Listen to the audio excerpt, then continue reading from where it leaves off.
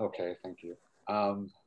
So normally we will have a quiz on lecture day, and that quiz will be taken through Canvas. So you'll need to log in on lecture days, Mondays and Wednesdays.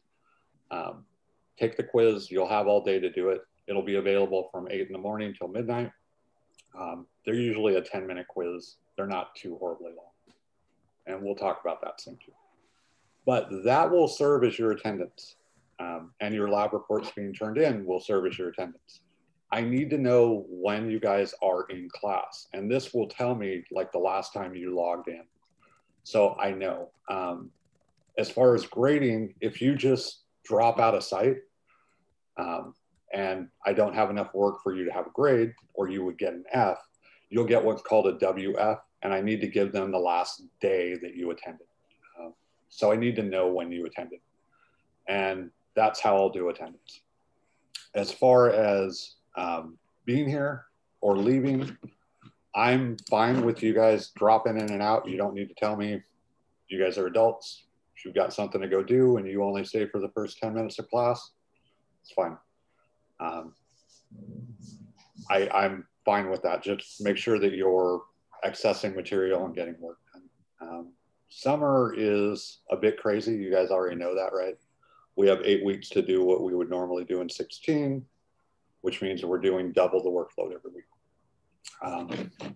So anyway, let me get started. I'm going to introduce myself, and then what we're going to do today is obviously go over the syllabus, which you do everywhere. And then we're going to go over some chapter 1 and chapter 3, which is basically all math. I don't want that to scare you away. On Wednesday, we're going to have a lecture on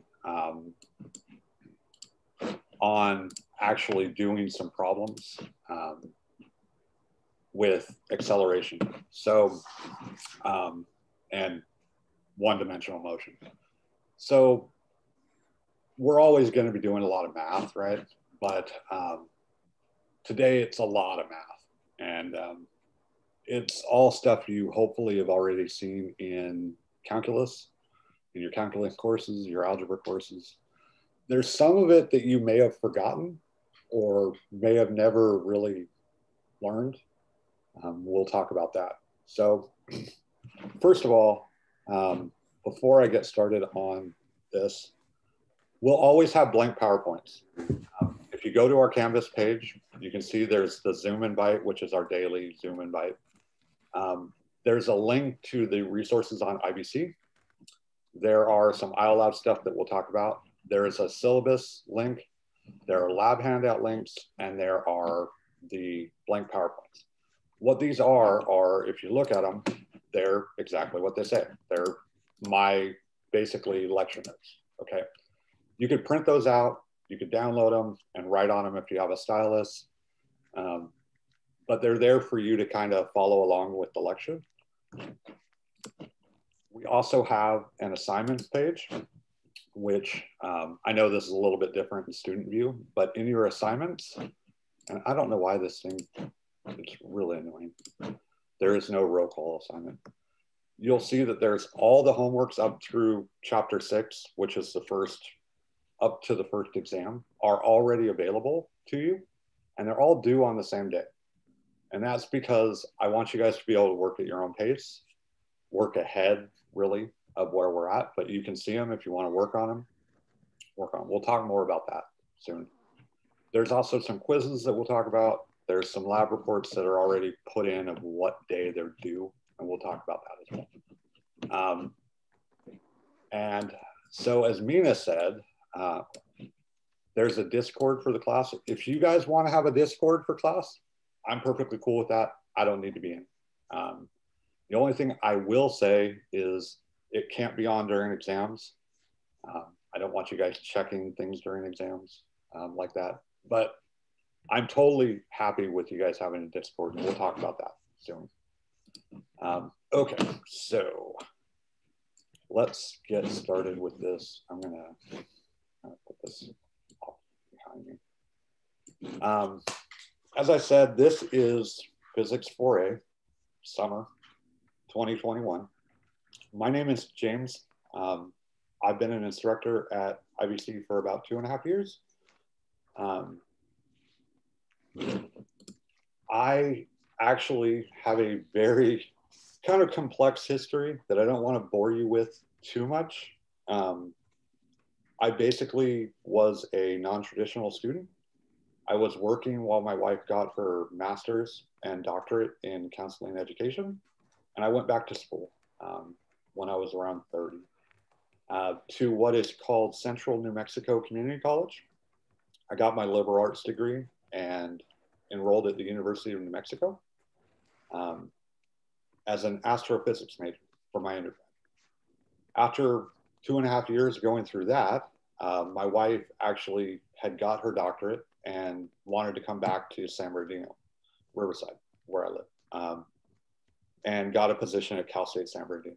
So I left UNM to finish my physics degree at one of the UCs and ended up taking classes at Cal State while I was waiting to get into the UCs, finished up at Cal State San Bernardino as a physics major. Did a NASA internship in theoretical biophysics, which I'll talk to anyone who wants about, but I've been a NASA intern. Then I got into UC Irvine, again, as an astrophysics major. Turned out I really, really wasn't happy in grad school as an astrophysicist. And I ended up changing to a biophysics lab and finished my master's doing what are called nanopores, desalinization, which is taking salt and impurities out of water using what are called nanopores. As a biophysicist, that's actually biophysics. So I ended up in a biophysics lab. Strangely, I don't know why. As soon as I got done with my master's, I was fortunate to have contacts at Cal State San Bernardino who knew me and wanted me to teach there. And I taught a semester there. And while I was there, I met the chair of our department, Alec, and Alec said, "Hey, why don't you come apply at IBC?" I started at IBC and I've been here ever since. And I love it. I love teaching you guys, particularly because you're motivated to get into a UC or get into a 4-year.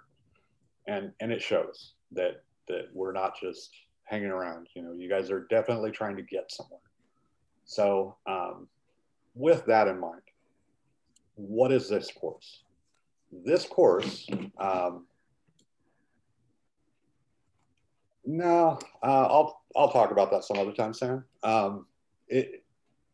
Astrophysics is my first love. I love astrophysics. It's challenging, it's daunting, but the reason why I shifted was I wanted to look for moons around what are called extrasolar planets, planets around other suns. I was really hoping to be looking for moons. And we were supposed to have a extrasolar specialist coming to UCI when I was there, and they didn't arrive. They weren't there my first year. So I'm kind of floating. And I'd happened to be a TA for who became my PI, Susanna Siwi. And she said, "Hey, please come work in my lab for me." And so I did. That shift wasn't that big, and I got to use a lot of my skills. I've also been an auto mechanic. So I got to do a lot of research and helping build and code some stuff, which was useful, which you don't typically do in astrophysics. You basically analyze data. So that was fun. As far as what I didn't like, there's a lot of bureaucracy. There's a lot of repetitiveness on the astrophysics side that I just really wasn't happy with. It just, you guys will get to know me over summer. I'm kind of scattered. I'm always thinking about a million things and I get bored easily. And it was boring me, which is great. You guys can always, life is about finding things you're passionate about. And if you're not passionate about something, changing course, finding something new. So anyway, that being said, what is this course and what are you going to learn? And this is all a bunch of mumbo jumbo. I'm going to put it in plain English for you guys. This course, we're going to study motion. Basically, whether it's car accident, like how a car decelerated and the forces on a person, whether it's cells flowing through a vein, whether it's a projectile falling or a satellite floating above the earth, we're going to study motion and how to understand that motion and put it into a theoretical model and eventually compare that theoretical model in our labs to real world data. Real world data is messy and gross, but we're going to look at how well our theoretical models that we learn compare to reality in our labs. On a little bit higher level, what I hope you will learn is this is the first physics course for a lot of you, and I know that. Physics is very different from a lot of the other things you've done. If you're a math major, you might find that you struggle horribly bad, even though you're great at math and the math is easy in the class. You might find you struggle. Why? Well, the reason why you struggle is because you don't know how to solve a physics problem where there is no roadmap, where you're just given a couple pieces of information and you need to infer or find a solution. And I don't mean to pick on math majors. Sometimes chemistry majors, bio majors, you guys are used to having a rule book. And in physics, a lot of times we don't have a rule book. We don't have any idea how to solve a problem. Even if it looks like a problem, we know how to solve. So my goal is to give you guys some strategies to start, to kind of start using and get used to having, that you can sit down and make it as painless as possible. Whether that's doing what are called free body diagrams and turning those into equations, whether it's just practicing, finding variables that you may not know. Let me give you an example. A lot of times you won't be told that there's gravity in a problem. Like if I said, oh, a ball is dropped from a height of 10 meters, how fast does it hit the ground? If you don't know what gravity is or how to handle that problem, there's nothing that you're being told. You have to assume a lot of things in that problem. So we're gonna hopefully get you guys learning what assumptions you should make. And then I'm gonna tell you guys this. I'm a physicist. Physicists are the laziest mathematicians you've ever met. We come up with ways to make the math easy because we don't want to do hard math. And we'll kind of learn some of those tricks. And I shouldn't call them tricks, but ways to make problems simpler to solve. And then finally, of course, we're going to do some lab experiments. Those lab experiments, there's also a higher purpose to those. And that's that I want to get you guys into writing quality lab reports, which somewhat mirror papers, research papers. So we're going to have data and we're going to have, conclusions, and we're going to have some analysis and stuff to do. But just remember, overall, we're studying motion. But what we're really learning in this class is problem solving and lab report writing, to be honest.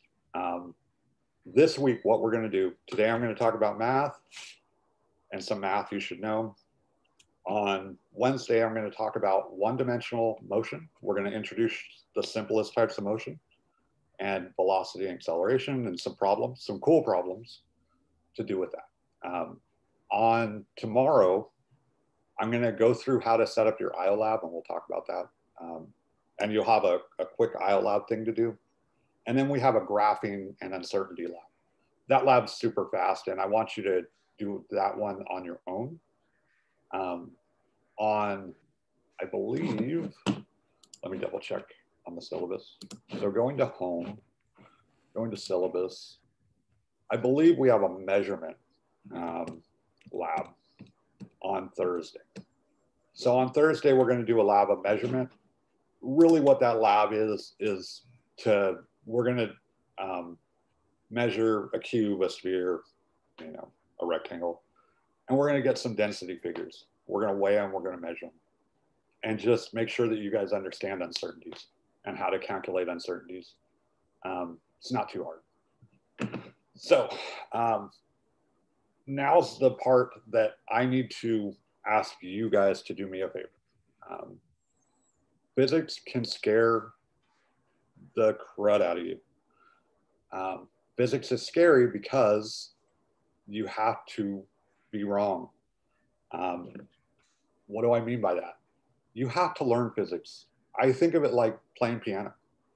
So if you've ever played a musical instrument, you suck at first. You're bad. You can't hit things in time, right? You got to let yourself be bad in this class. You got to let yourself be wrong. What I mean by that is don't go to the internet to find the answer, to look up the homework problem.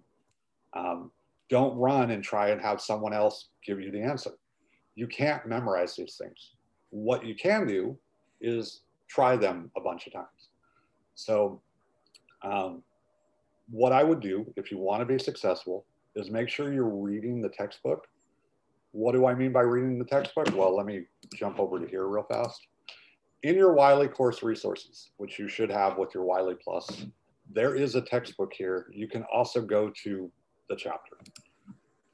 When you go through and read these, when I'm in the chapter, you can see that there's all these references, videos, which are like Khan Academy kind of, but then it's one-on-one. This will take me to the online. This is actually the beauty. There's some things I really hate about our book, but the beautiful thing is that it's got all this nice integrated online. So let me slide this over a little. Okay, so this is chapter 1. It's all online. Make sure you kind of skim read it before we do the chapter. So you can kind of understand what they're talking about here. Length, sig figs, time, blah, blah, blah. I'm not going to go through all this. But so if you skim through it, come to lecture and listen to me talk, or at least watch the lecture. Read it enough that you understand what I'm talking about, but you don't have to read it in depth. After the lecture, go through and read it in depth. Highlight stuff.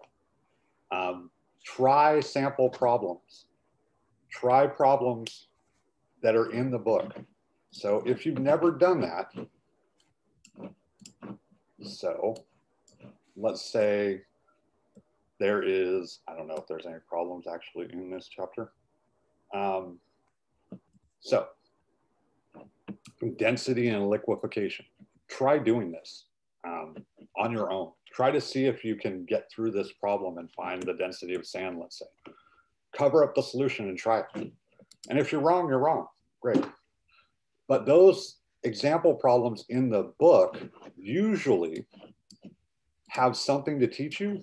They're usually kind of a weird problem or a totally simple problem. Then try to do the homework. Now, here's the thing, you guys. I know all the homework is online. You can Google every single problem that's in the book. It's on Chegg. It's on wherever. That's why our homework's only worth 10%. If I could, I would write all my own problems so that you couldn't do that. But I know they're online. However, let's say we have 2 students. Student A tries them on their own, struggles, they're getting them wrong, and then asks their other friends in class, and they talk about it with their other friends and they figure out what they're doing wrong. Student B tries it, doesn't know what they're doing, goes online, copies down the solution, does their homework. Which one learns? The student that actually tries and gets it wrong and struggles and does it with their friends. Sometimes you need to give yourself time to think. My poor wife used to have to deal with me waking up at 3 o'clock in the morning and thinking I had a really hard problem solved. I would write it out, I'd be up for an hour, and I'd be wrong again. I'd wake up with an idea of how to fix, how to solve something, and I'd be wrong. But the thing was, I had to give myself time to kind of let them sink in when I didn't understand something. The third thing that I'm going to say is teach others. So you're going to be in lab groups. but get in your live groups and do homework. Do homework on that Discord. Don't just get on there for answers, get on there and help other people. You guys all know this, right? If you know how to do something, you really figure out if you know how to do it by teaching someone else. So show someone else how to do the homework that you know how to do, and let them show you the problems that they have figured out. It'll help both of you, to be honest. So basically the thing is, do problems, do problems, do problems, do problems honestly. You can't memorize this stuff. Now, does that mean that you shouldn't go online? Well, look, you guys need your grades. Your grades are important, right? So if you need to get online, if you absolutely don't have time to solve these problems, yes, getting online, getting the answers and going through them, it is probably going to be what you have to do. I know that. You guys need to get this stuff done. But if you can put some time, in your day, even like 15 minutes, take 15 minutes and just work on some problems. If you don't have other people that you really want to talk to, if you don't want to talk to people, that's fine. But here's the thing, explain the problems to your little sisters, explain them to your mom or dad. No, Ava, so let's talk about that really fast. If I go into homeworks, and like I said, if I haven't said it already to you guys, the homeworks are all already up for the first 5. If you click on this, and you can practice is the only one that isn't due the day of exam 1, which is basically 3.5 weeks away. If you click on this, you're going to be in Wiley Plus. If you don't have the Wiley Plus, you need to get it. But if you click on a question, notice there are links. E-textbook and media will take you to the relevant part of the book, and media will give you some basic help, like a video help on. I want to give you a little example of how to convert units. Okay, I'm not going to watch that, but it'll help you. So you can go through that. I also have the hints open for you in case you need those. So basically in Wiley Plus, the beauty of it is it's all integrated. It's all, there's a bunch of resources if you want them. Okay, there's a solution for me, but you won't have that solution. But you have 10 tries. What does that mean? That means that you have plenty of chances to get this right and figure out if you've got something wrong. Now, listen up, because this is really important. Wiley is awful. Wiley is very specific about things. It rounds things in weird ways sometimes. So if you're sure that you're doing it right and Wiley is telling you it's wrong, don't use up all your tries. Get a hold of me and we can figure out what's going wrong. If you're sure you're right and you've done your math correctly and Wiley's telling you it's wrong. And then if you do use up all your tries because something stupid happens, text me and say, hey, I used up all my tries. Can you reset that problem for me? What I care about is that you're doing it. So I give you plenty of options to get it knocked out. So it's not graded on your accuracy so much. You have 10 chances. And if you do this with other friends in class, you guys can kind of pool, so it's not like you only have 5 chances. And if you get it wrong, you're screwed. I want you to do your homework and I want you to get it right and understand why you're getting it wrong. But it's really important too to get things wrong. So that brings me to my next point. We have some class etiquette here. We are online. If someone, all of a sudden Zoom bombs us or whatever, I'll kick them out. If you're accidentally got your mic on, I'll probably mute it. But the other side of class etiquette is we're all learning. So we all need to be respectful. And that's not just here. If you guys have a Discord and someone's, harassing you on Discord, let me know and I'll talk to them. Anything school related, no harassment. And if someone asks dumb questions, if someone's asking a million questions and you're feeling irritated by it, yeah, I know, I've been a student too. But understand that they're learning, and eventually you're going to want to be that person who's asking a million questions. So the other thing is, you may have your way of learning and think that you understand things and that someone else is totally not getting it. But help them. See if you can help them. Let's talk about it, because you don't really know if you understand until you start trying to explain it to someone.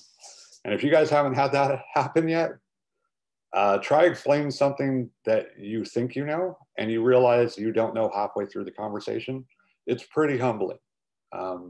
So just help people is what I'm saying. But the other side of that coin is respect yourself. You may think that you are really great at math, and so you feel like you should have physics down without even trying. That's not true. I've met people who had never had a physics class in their life who took to it like a fish to water. And I've had students who have already been through a bunch of science classes and physics just freaks them out. And the only thing I can kind of put that down to is they're not allowing themselves to learn. They think that they should just know it. If you guys haven't learned this yet, I know some of you are new, some of you have been doing classes already quite a bit, but eventually you're going to get to a class that completely kicks your butt, that you're just really bad at. You're bad at even when you try. That's a good thing. Know that, because if you want to be successful in grad school, as you go forward, you have to learn how to learn. So if physics is hard for you, take it as an opportunity to learn how to study. I was the kid in class who didn't have to study. I could memorize things and I just kind of got things. And then I got to classes that were actually somewhat hard, where I had to study things and do things over and over. And I didn't know how to do it. I had to teach myself how to learn again. And the one thing that's going to short circuit that is if you cheat yourself by going online and just getting solutions from other people, letting other people do the work for you. You got to do the work. If you're not getting it while you're doing the work, ask for help. As I've said, my phone number is at the top of the syllabus. Feel free to text me. Feel free to email me. If you need time for a Zoom, we can Zoom. I will do my best to be available 24/7 to you guys. That being said, we are here 8 to 11, Monday through Thursday. On Tuesdays and Thursdays, I'm doing 4B labs for Dr. Simmons' class. So from 11 to 2 on Tuesdays and Thursdays, I won't be available. But basically any other time, you can text me. If it's a quick question on a homework problem or just something you're worried about or something you're worried about on your lab, I can usually answer it in a text like that. And I always have my phone with me. If it's something longer or if you're having a concern, you can always email me, or if you don't like texting. I will never put your name in my phone. I won't put you in my contacts. I tend to delete all my messages. So if my phone was hacked, someone's not going to get your message or your number. I also don't share any of that with anybody. So just however you're most comfortable getting a hold of me, feel free. If you can get the 12-month access, Ava, do it. We'll talk about that when we get to the syllabus in a second. But yeah, let me do one thing and then we'll talk about the syllabus, Ava. Oh, by the way, I am absolutely horrible with names. If I pronounce your name wrong, please let me know. I just have a thing with names. I'm one of those people that can't get names straight ever. And then also, I don't know you guys by face since I'm not seeing you, which if I accidentally call you the wrong name or I accidentally use the wrong gender, know that sometimes I'm looking at a name and I'm assuming, it's a woman's name or a guy's name, and I may be wrong. I try not to do that, but if I send you an email and I say the wrong gender, I'm sorry. Basically, you guys are mostly just names until I actually see you on camera. And I try to give you guys as much privacy as I can. So just bear with me. I apologize if I mess up your name. All right, so let's do something fun really fast. Something kind of thoughtful and kind of the point of this course. Some of you may know who Isaac Newton was. Basically, modern classical is what they call it. I shouldn't call it modern. Classical physics begins with this guy, Isaac Newton. He was a mathematician in England during the time of the Black Plague, which is kind of funny because imagine time of COVID. He went to his family's estate so that he wouldn't be around people, so he wouldn't get sick. He went and kind of hid himself away. And while he was there, there's this story that he was sitting under a tree and an apple hit him on the head. That story is fake, but he was supposedly watching the world, and he used the apple as an example. And I want you to think about this. I want you to put yourself in Newton's shoes. Take a pen, take a pencil, take whatever you want, right, that you have in front of you. I have a guitar pick in front of me. Hold it in your hand and let it go. And it drops. And the question is why? Okay. Now, you might say, well, gravity. But that's what I want you to think about. That was Newton's question, was why? Why, if you let something go, does it fall straight down and only straight down? It doesn't fall sideways. It falls straight down. And they knew things like the earth was rotating.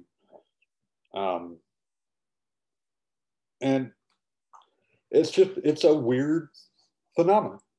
Like I said, you already have ingrained in your head, gravity makes things fall down. Gravity is why I'm sitting in a chair right now and I'm not, floating out of my chair. Gravity is holding me down. But what is gravity? And can you make a prediction? If you drop something, can you predict how fast it will fall, how long it will take in terms of seconds, and how fast it will be going when it hits the ground? And then furthermore, can you tell me what gravity is? Just what it is. Now, Newton had an answer to that, and we'll talk about that more in chapter 4. But his answer was, well, it seems that every mass connects to every other mass, and they attract each other.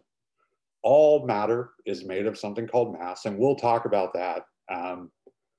It's quite a leap to come up with terms like force and mass.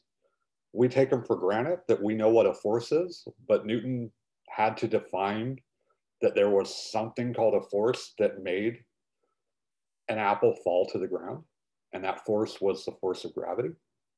He had to define acceleration and mass.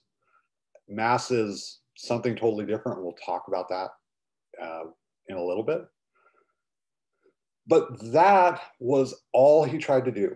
And the problem was, when you talk about the Earth, you got to know that Newton was very thorough. Newton at the time, because he didn't have kind of a standard math to rely on, he had to prove things by examples. So he would give you a million examples of things that fall straight down to prove to you that things fall straight down.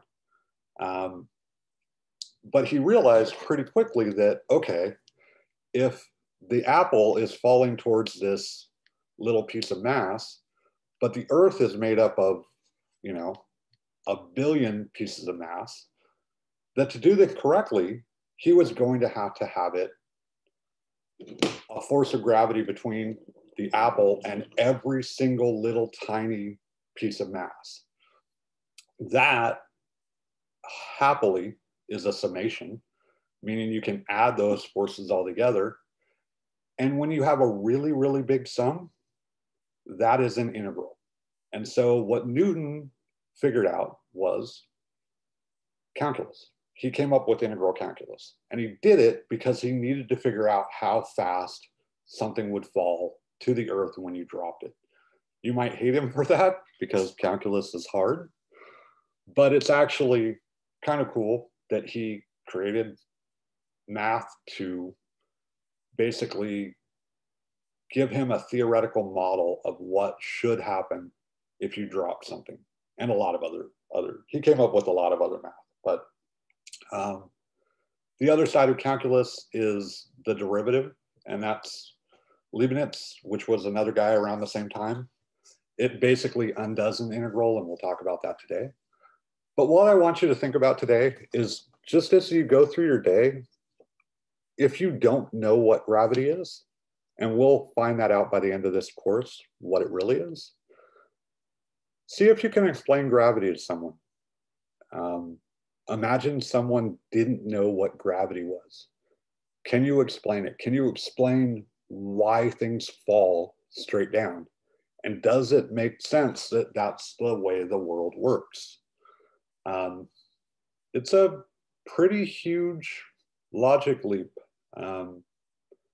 It's pretty crazy to not only think, okay, well, I'm going to come up with my own terminology for what's going on, and then I'm going to make a mathematical model that'll give me pretty good answers for, or pretty good predictions that match. That's what Newton did, and that's kind of his path that we're going to follow. We're going to use algebra and calculus. There's not a lot of calculus in the class, so don't worry too much about that. But we are going to use calculus to derive theoretical models, and you'll see that pretty quickly. And we're going to study the motion of bodies or systems of bodies, and that's what we're going to do. And eventually we'll get to gravity and how gravity works and what gravity really is. So let me go through the syllabus, and then we go through this. On your homepage, you'll see my syllabus is here. I originally posted this and I forgot to change that time, so it says like 11 to something. I'm sorry for that. As far as I've been told, all of our classes will be online. They're not supposed to be able to switch that. I know they're trying to get it so that we could have some lab days, but with the teachers union and protecting people who may be sick or at least not in great health,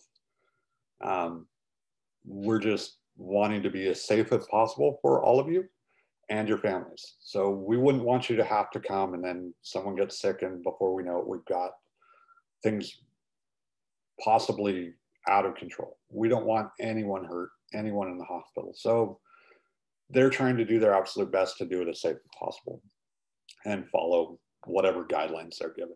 So what I've been told is, I think in fall, we're going to be back at least a few days a week, hopefully for tests, but we'll see.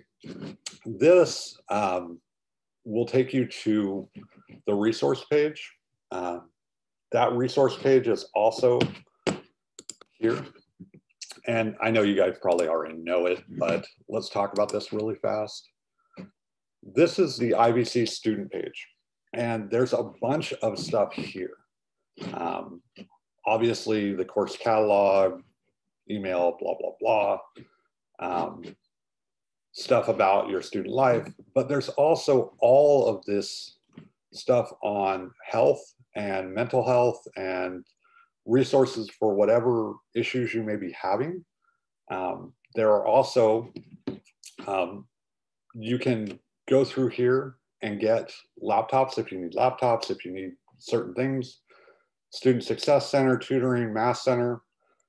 Writing Center, Transfer Center, all this stuff is here. I provided the link for you just to make sure that you guys have it.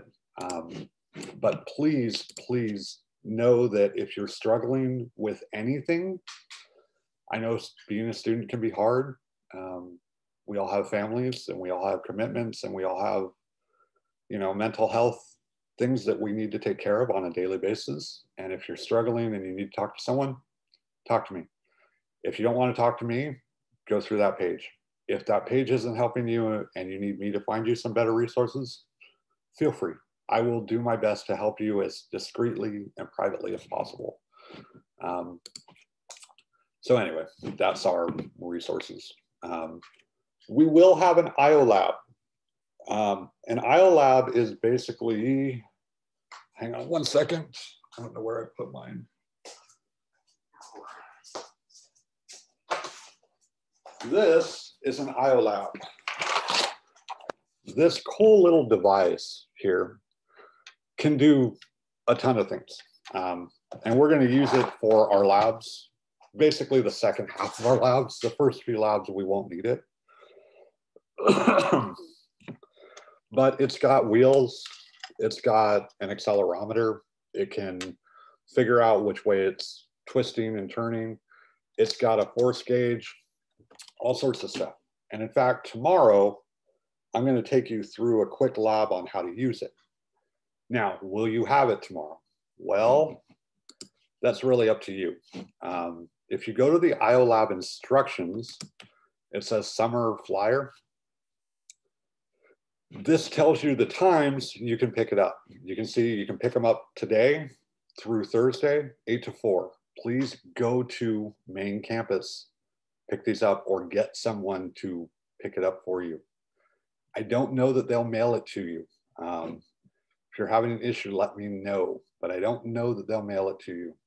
You can also buy these or rent them, I think, through Macmillan.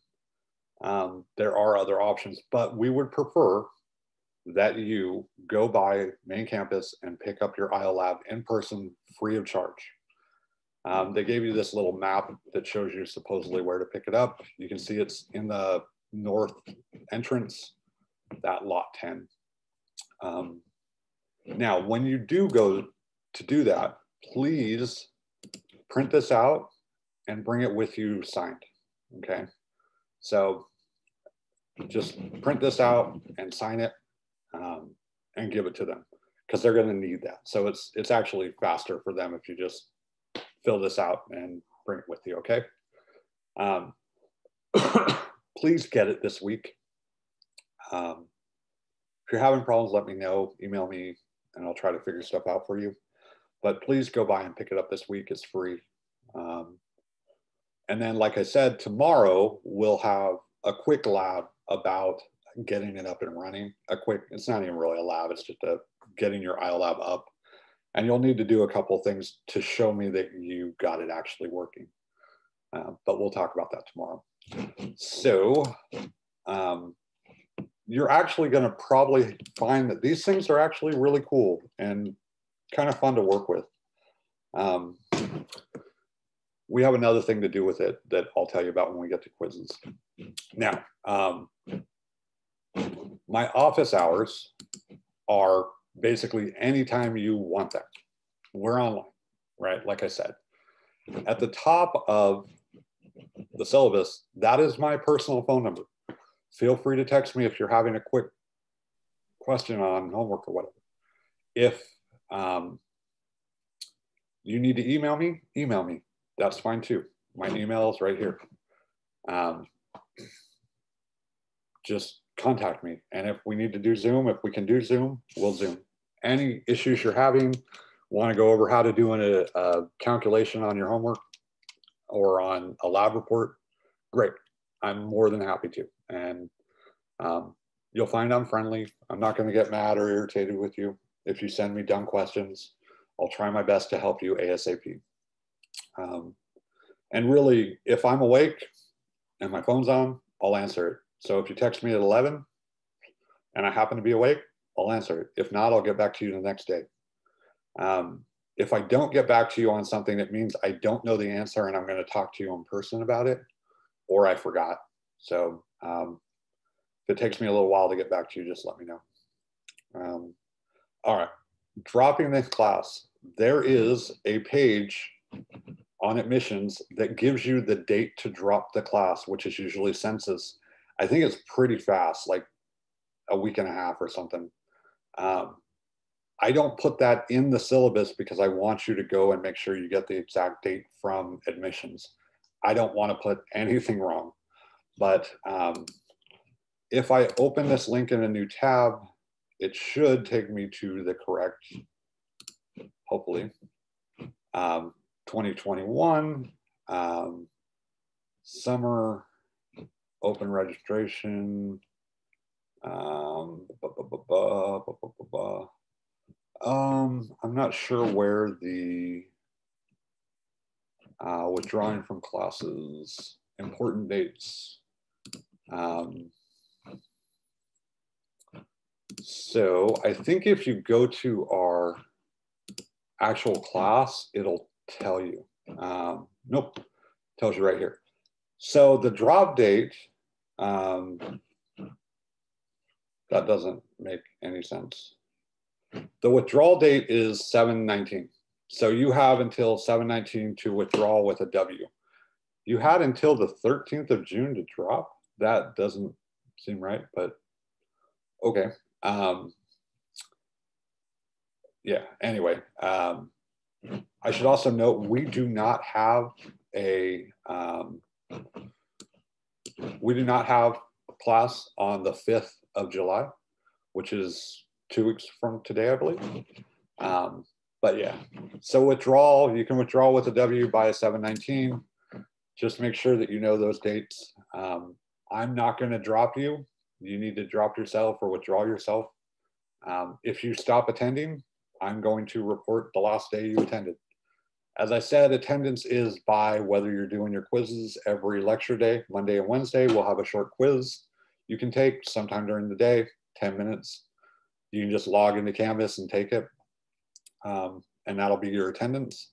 And then on lab days, it's going to be when you turn in your lab report, I'm going to assume you were there for the labs for that week. So no class, July 5th. Exams, we will have 3 of them, and we'll go over that probably next week. Our first exam is the beginning of week 4. And then, so we have this week, we're doing chapters 1, 3, and 2. Next week, 4 and 5. The week after, chapter 6.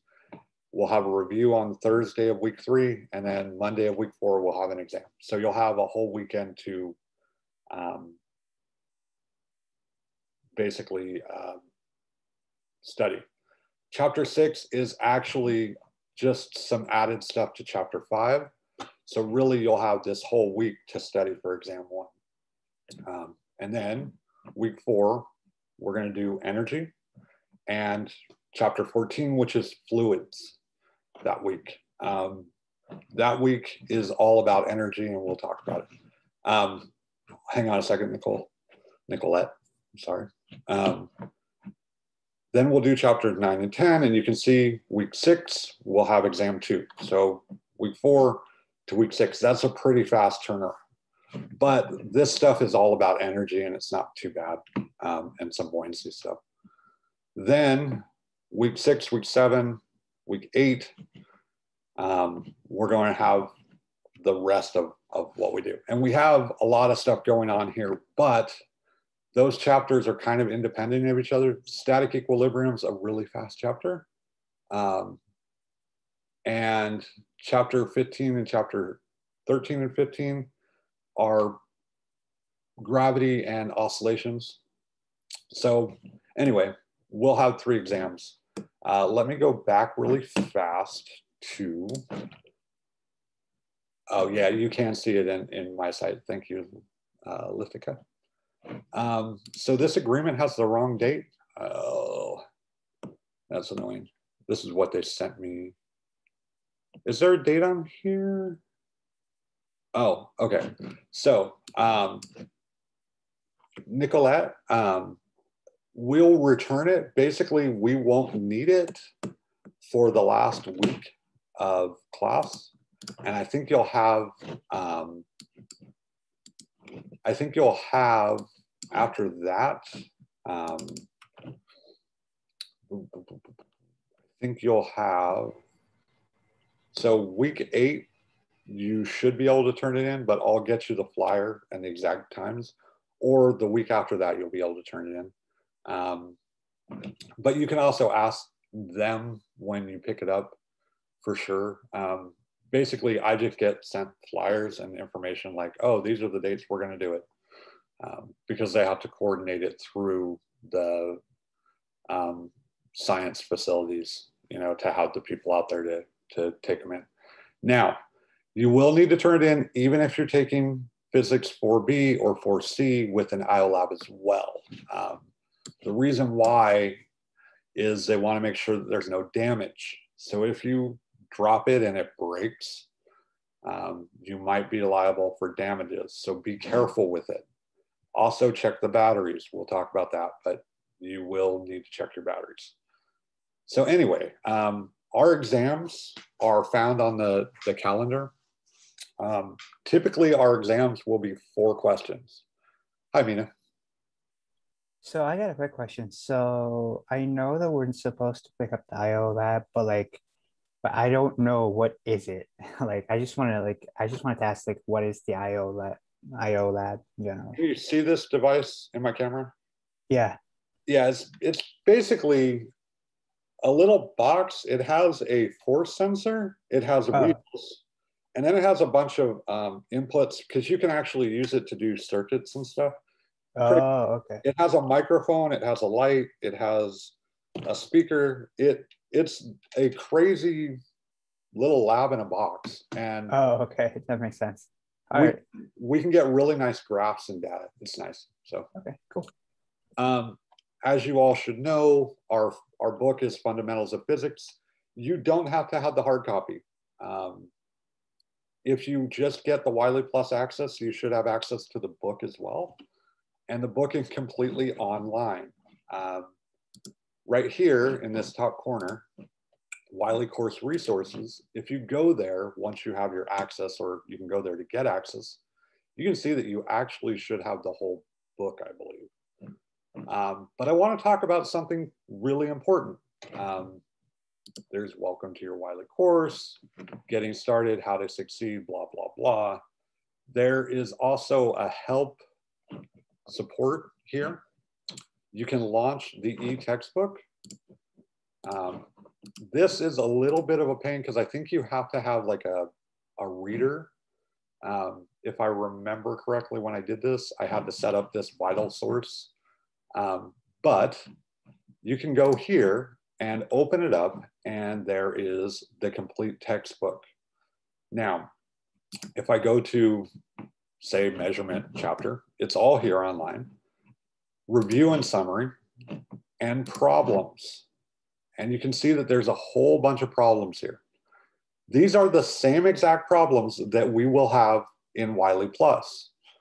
Same exact problems, except sometimes they're going to give you different answers, or I mean different numbers. So you may have a 2, your friend may have a 4, right? Whatever.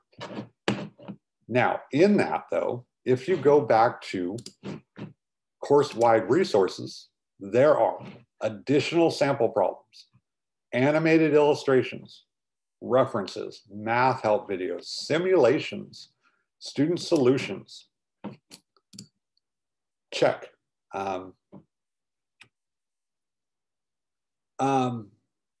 Yeah, Nicolette, I think your parent may be able to pick it up for you. I don't completely quote me on that.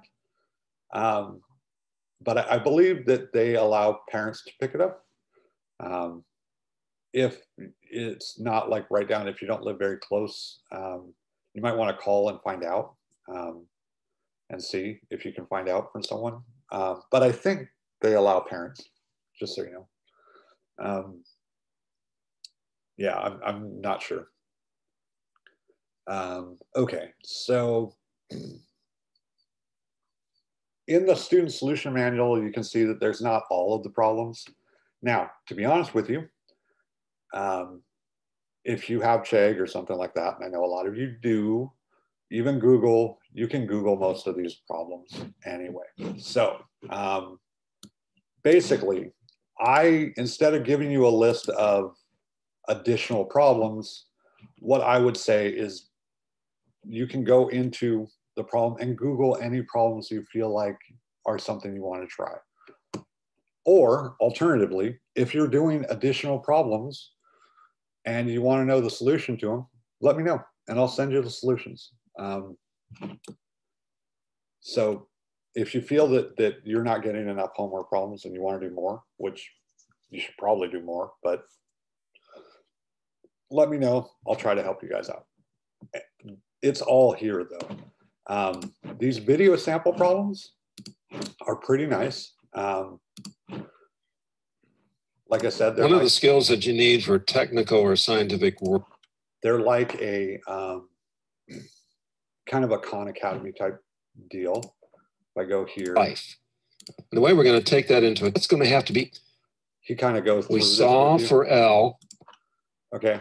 So basically, it's a really good interactive textbook for you.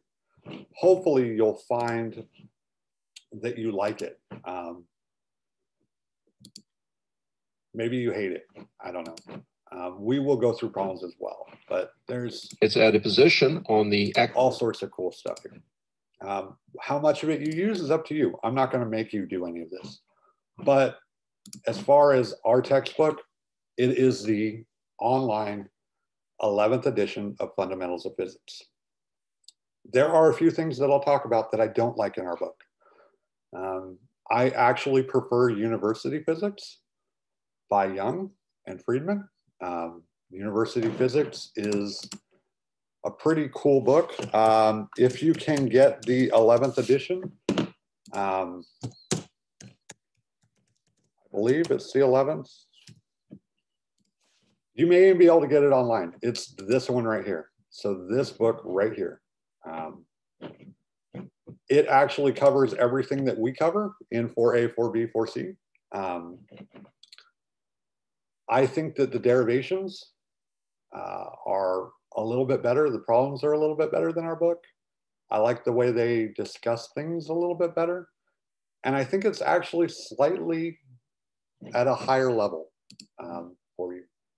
So if you're looking for another book to also supplement, try University Physics 11th edition by Young, and I believe it's Young and Friedman. But you still need Wiley Plus. So our textbook is Fundamentals of Physics Halliday by Wiley Publishing. All right. This is a course description, calculus-based introduction to classical mechanics, kinematics. Kinematics just means motion in 1 and 2 dimensions, force and equilibrium, Newton law, particle dynamics, universal gravity, conservation, work and potential energy, collision, kinetic energy, or kinematics, dynamics of rigid bodies and oscillations. What that's saying is we're going to study basically forces, and forces lead to acceleration, velocity, motion. Once we're done with forces, we're going to go to energy, and energy is an alternative way to understand motion. Now, most of that is all going to be in X, Y, Z. So then we'll move on to rotation. What happens when things are actually spinning around and around and around? Or what about when they're spinning on their own? So a ball that's spinning, or a ball that is rotating around a pole, like imagine a tethered ball. So we need to go straight line motion to circular motion, and we'll do that. Circular motion, instead of forces, has torques. We'll talk about that later. After that, we're going to study gravity, fluids, and oscillations and pendulums. So that's kind of the map of this course. Up through exam 1 is one-dimensional forces, acceleration, things like that. 1 and 2 dimensional, I should say. Projectile motion, free fall, what I call Newton's equations. Unit 2 is all energy and fluids. And then Unit 3 is some diverse topics on other things that we're going to cover. So attendance is mandatory. If you aren't showing up, you aren't doing your work because you're not logging into the quizzes. However, let me say this to those of you who are worried. This is summer. We are going to be flying through this material. I understand that. Even if it wasn't summer, I feel that if you come and you do all of your work, meaning you do all the quizzes, you take them all. You don't have to get them all right, but you take them all and you honestly try them. You do all your homework and you honestly try to do your homework. You do all your lab reports, right? That's 35% there. As long as you do okay, you know, you don't completely get all zeros on your tests, you do okay, meaning maybe you get 40 to 60% on your tests, you're going to pass this class with at least a C. So that's my promise to you. If you come and you actually actively try, and even if you're struggling through this stuff, but you're trying and you're not missing assignments, you'll pass this class, okay? So just hang in there. Now, let's say you are worried. Now, before you drop or before you withdraw, just talk to me and we'll see what's going on and if I can help you in some ways, and if you don't want to withdraw and you don't want to waste your time. I understand grades are important to all of you. So how do you get an A? Well, in order to get an A, do all your work and do okay. I would say getting a 75 to an 85 on your tests, you're going to get an A in the class. Meaning you can screw up some of your tests. It's okay. You'll get an A. As long as you're doing all your work and you're showing me that you understand this stuff. You're going to find that my tests are my tests are a little on the long side, so I'm going to try and pare them back more, especially for summer. But you'll be given practice exams that will, I'll probably load them up next Monday for the first exam. So you'll have 2 weeks to prepare. And we'll go through them. We'll also review stuff. And what you'll see is essentially what I do on an exam is I take what would be a normal question and I break it up. So maybe it's free fall. I'll ask you for the variables. I'll ask you for a drawing, you know, show me what variables you're choosing. Give me the correct equations. And then I'll ask you to do the algebra and solve for something like maybe the maths. And then I'll ask you for the actual answer. And then usually I switch it up a little bit. Like what if instead of it falling, you would shot it straight up, something like that. But what you'll see is essentially what would normally be like, oh, here's the problem, and your teacher would have a rubric. I just take that rubric and I ask each of those things. You know, like a rubric would mean like, did they draw it? Did they have the right variables? Did they do the algebra right? Did they use the right equation? I just ask you for that. So it seems like more work, but it's actually, I think, more straightforward, and it helps you more than just giving you a problem and expecting you to get me the answer at the end.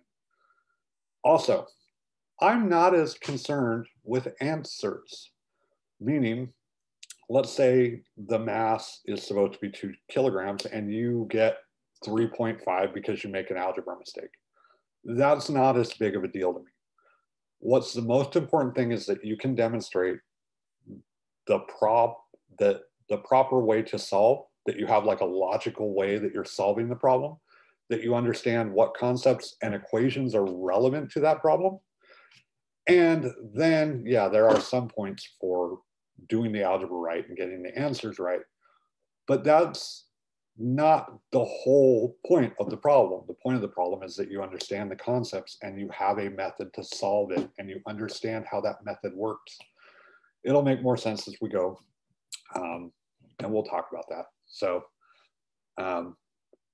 what I will do is you'll download a copy of the exam. If you want to write it on a tablet and save it as like a PDF, that's fine. If you want to download it and print it out and write on it, if you want to write your answers on separate paper, you just need to make sure that you tell me what part of each problem you're answering. And then what we'll do is we'll upload your answers or take photos of your pages and upload those to turn in your exam. Hayun, I hope I'm saying that correctly. There will be practice exams with solutions. Okay, so labs. Now, Professor, just one quick question about the study guide. Is it going to like reflect like what kind of questions that we might be getting on the exam, or yep, is it going to be okay? It will be conceptually identical to your exam. Okay. So, okay. Yeah, of course. I mean, obviously the numbers will be different, but like, yeah, that's what I wanted to like get at. And the reason that I asked this question is because I would ask professors in the past, like, would it be kind of like similar in terms of concepts, and then they would get like, oh, frustrated on me and be like, don't ask me that question. So yeah. So basically, you guys are going to see that the way the first 6 chapters break down is chapter 1 is nothing. We're going to talk about it in a minute, but chapter 1 is nothing. Chapter 2 is basically motion in a straight line, which includes free fall. Chapter 3 is all vector stuff, and we won't have specific stuff about that on the exam. So you'll have something like maybe a free fall problem. Chapter 4 is 2-dimensional motion, and that includes something called projectile motion. Projectile motion is very important, super, super important. And motion with constant acceleration is super important. Chapter 5 is something called Newtonian physics. Basically, there's a whole way to deal with stuff. We model everything as like blocks on inclined planes or on flat surfaces, without friction in chapter 5, with friction in chapter 6. So there's a couple other little concepts in there that aren't too hard. But basically, the first exam is going to have something like a free fall problem or a constant acceleration problem. It'll have a projectile motion problem. It'll have a Newton's equations type problem without friction and with friction. And those will be the 4. And you can expect it. So if you know how to do those problems, you'll be fine. And I'll give you some examples of those problems to show you kind of what to deal with. And you'll see how that all works. Cool. All right, awesome. So labs. Now, you guys can work in groups of 3 in your labs. The first couple labs, or the first lab, I don't necessarily want you in groups. Maybe I changed that. I'll have to look. I might have actually wrote that you can't do it in groups. But basically, the first lab will be about making graphs, which is not the most fun, but I need to make sure that you understand how to make proper graphs. And then doing some uncertainty calculations, which again, I need to make sure that you know how to do uncertainties. But then after that, we're going to have like a measurement lab and a free fall lab. Some of these labs will use the IOLab, some of them will not. Some of them, I will give you my data. What we will do is on the lab days, I'll go through and help you collect your data, and I'll try to remember to tell you ahead of time what things you need. In general, you're going to need a ruler with millimeter marks, hopefully. You can pick these up anywhere. A cheap one's fine, but get yourself a ruler with millimeters, centimeters, millimeters, and a protractor. I found these at the grocery store. If you can find them somewhere, if you don't have them already. The protractor, you could actually print one out online. So just grab an image of a protractor and print it and cut it out, since the angles will obviously be the same. But it's nice to have one. But then I also get some string, get about 20 coins, preferably pennies. If you can find like 20 pennies around somewhere, If you don't have pennies or you have coins from somewhere else, that's probably fine. The nice thing about pennies is they give us some weight that we can use in experiments, which sounds kind of like, you know, junior high school experiments, but they actually teach us a lot, and they work well with the IOLab. One of the unfortunate things about being at home online is that we don't have access to our lab with all the nice equipment. But the IOLab works very well to do a lot of experiments that will be able to get data. So you'll have 3 of you working. Now, can you work by yourself? I would prefer, especially during summer, that you at least work in groups of 2, if not in groups of 3. You might have had labs with other people where they break down, one of you is the PI, one of you is the analyst, one of you is the data person. How you get the lab report done is up to you. How you break things apart is up to you. I'm not going to make the analysts turn in their part early and whatnot. You guys are all responsible for getting your lab report done and turned in. Now, what if someone doesn't do their part? Okay, well, if someone doesn't do their part, then you need to email me if they're not talking to you. So if you had someone who was supposed to do the experiment, you contact them and they're not responding back, they ghosted you, contact me and I'll contact them and we'll figure it out. But if a lab report gets turned in and it's garbage, and then you say, oh, I didn't know, they did that work and they did it without me, you shouldn't let anyone turn in any work with your name on it that you haven't checked to make sure it's what you think. So it's up to you guys to make sure that what gets turned in for you is correct. That being said, I have a policy that if you turn in a lab report and it's going to be scored below a 90, I'm going to give it back to you and have you fix it. Usually that's because someone didn't include something, you forgot to include graphs, or you forgot to include a table, or you had something seriously messed up. So if you turn your lab and it's like a 75 because you forgot something, I will let you know that it's wrong and you need to fix it, okay, before I grade it. So I'm not going to grade things that have issues. I'm just going to let you know that it's got issues and get it back to you. How do lab reports work? Well, there's an assignment for each of the labs. This week we're doing a lab on Wednesday and a lab on Thursday, which is measurement. So tomorrow we're doing an IOLab, which later on, once you get it, you'll be able to do. But we're also doing this graphing uncertainty lab and kind of learning about how I want lab reports tomorrow. And then Thursday we're doing measurement. But notice these are both due a week from Friday.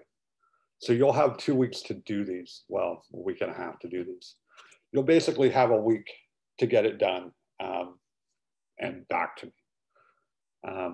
So you'll have a weekend to take care of it. Same with these two are then due a week later. I don't know why these are the 9th and this is the 3rd. It's the 3rd Saturday. So anyway, but these times we can push them a little bit back if you need. If you're not sure that you're going to have it done, we can push it back a day or 2. They're set up for Friday so that if we need to push it back to Sunday, we can, right? But remember, you're also going to need to study for your exam. This lab is a little iffy. This lab is to help you do vectors and understand vector multiplication. Freefall is a really easy, quick lab. Inclined plane is a little iffy too. And then you're going to get that, and then you'll have your exam, and then you'll have the rest of the week after the exam to get the inclined plane done. So I'm hoping that they won't interfere with your exams too much. Now, how do you turn it in? Well, you'll print it out as a PDF, and one of your group, one of the 3 of you will attach it. You'll also need a cover sheet. We'll go over all of that tomorrow when we talk about labs. So in the meantime, think about if you know some people in class and you want to work with them, great. Or if you know at least one other person, or if you guys can come up with people that you want to work with, let me know. And then we'll talk tomorrow about groups and try to get you guys in groups. If you're not here tomorrow in class, I'll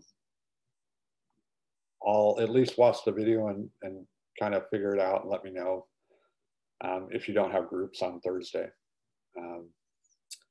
Okay, so that's lab reports. Lab reports are generally 100 points. Something I should say, let's say we have 11 labs and we end up having like 1,100 points. Those points have nothing to do with, they're not equitable to the exam points. So if an exam's worth 200 points and a lab's worth 100, that doesn't mean that an exam's twice as valuable. What it is the percentage, right? So you might have 11 labs and they're worth a total of 20%. Basically, that'll mean that if you skipped a lab, you would lose 2% of your grade.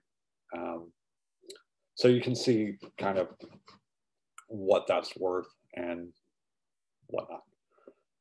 As I said, quizzes will usually be on the days of the lecture. They'll be open at 8 a.m. and close at midnight, so you'll have all day to do it. They're generally an easy 3-part question on something we covered in the last lecture. So we're going to talk about some stuff today. You might have a quiz on it next week or on Wednesday. Now,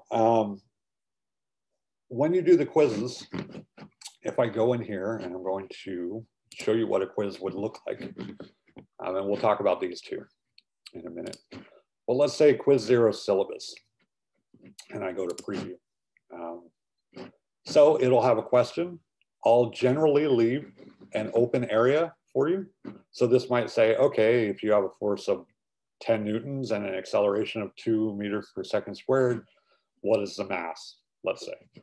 You can either type it in here and use the equation editor, which the equation editor is right here, or you can write it on a piece of paper, take a photo, and upload it here.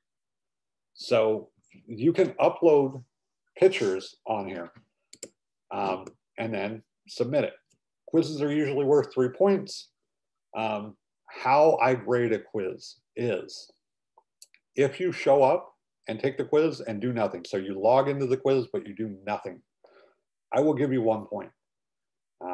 That's basically, you took the quiz and you get a point for participation. 2 points means you had some major issues in the quiz. You used the wrong equation, or you just didn't answer one of the questions.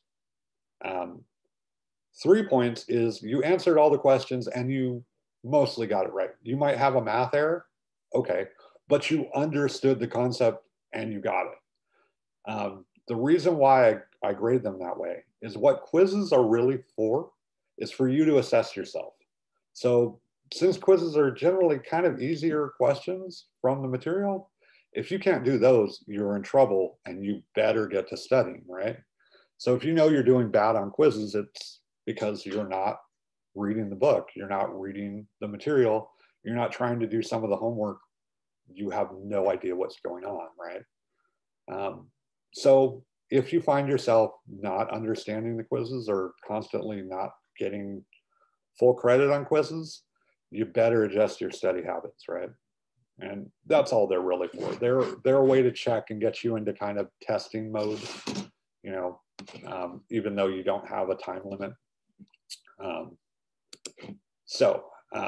What are these two things? Well, what are these two quizzes? The 2 quizzes that are on there so far are due July 2nd. So they're due, whatever, a week from Friday, I think. One is the syllabus, one is the IOLAB. On the IOLAB quiz, I just want you to take a picture of your serial number that's inside the bottom thing of your IOLAB and post it. So I know that you got your IOLAB. For the syllabus, the last page of the syllabus has a thing to sign, which is basically a statement that you read it and you received it. So if you go all the way to the end here, sign your name, take a picture, and post it to those. And they're your first 2 quizzes. They're worth 3 points, so they're basically extra credit. So that was lab, that was quizzes. Exams are in person or online. I don't use Proctorio. Basically, when you see my exams, there's a lot of writing to do. It's pretty obvious if you know what you're doing and if you don't. As far as being online, I want your cameras on, your microphones off for exams. I want to be able to see that you're not on your phone and that you're obviously working on your test and not, searching the internet or talking to other people.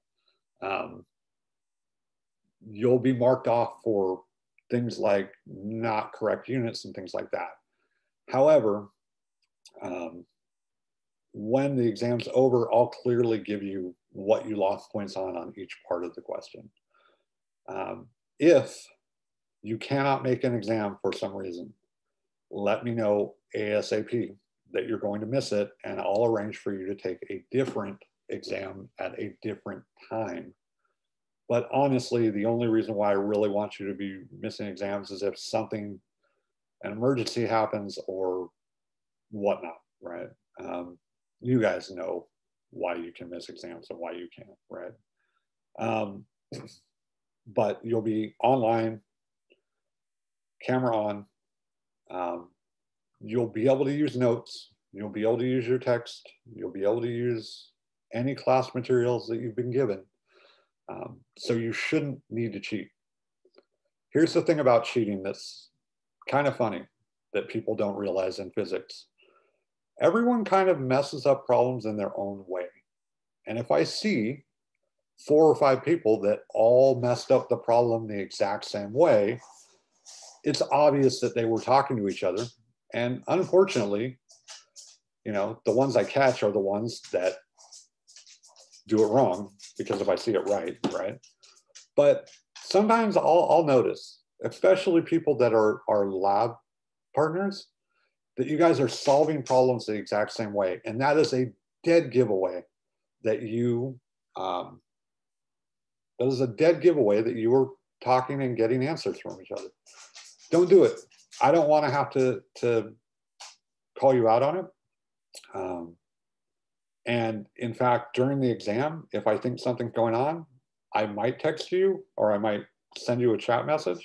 I might just turn my mic on and say, hey, sorry to use Ava. Say, hey, Ava, looks like you're talking to someone. Stop doing that. I'll just call you out in front of everybody. It's embarrassing. It tends to stop people from doing it. But if I do think that there's an issue, if I do think someone has seriously cheated, I will talk to you, and then I might have to refer it up. So don't cheat, please. You'll see when you see the test, it's almost impossible to cheat. You can cheat, I shouldn't say that, but you have to write up things, and it's pretty obvious that you don't know what you're doing and you just wrote stuff that someone told you. So anyway, we'll talk about that later. I hate talking about cheating. Anyway, if anyone has ADA, so you are going through our IBCs, and I don't know why I'm forgetting the name of it right now. But if you need accommodations for testing, note taking, all that good stuff, let me know. Anything that you need, I will be happy to accommodate as best as I can. Here is the tentative schedule. And you can see it's all here. In red is either a holiday or exams and reviews. You can see that I scheduled the final Tuesday and Wednesday for final review. The final is on chapter 11, 12, 13, and 15, and we'll probably have one question that's comprehensive. But otherwise, it's the material between the exams that you need to worry about. So exam 1 is chapter 1 to 6, exam 2 is chapter 7 to 10 and 14, final exam is 11, 12, 13, 15, and a conceptual or a cumulative type problem. So you might get a projectile motion problem on the final, just something to make sure that you learned. Okay. And then student learning outcomes. These are basically what we call SLOs. At the end of the class, we will take an SLO test, which will be 5 multiple choice questions. You'll not be judged on whether you get them right or wrong. It's just to show us what we did well and what we didn't do so well, which topics we kind of taught you well and which we didn't. But we'll get to that when we get to the end of the summer. This section is really important. As I said, if you want to be successful, make sure you're reading the book beforehand. Don't read it. Don't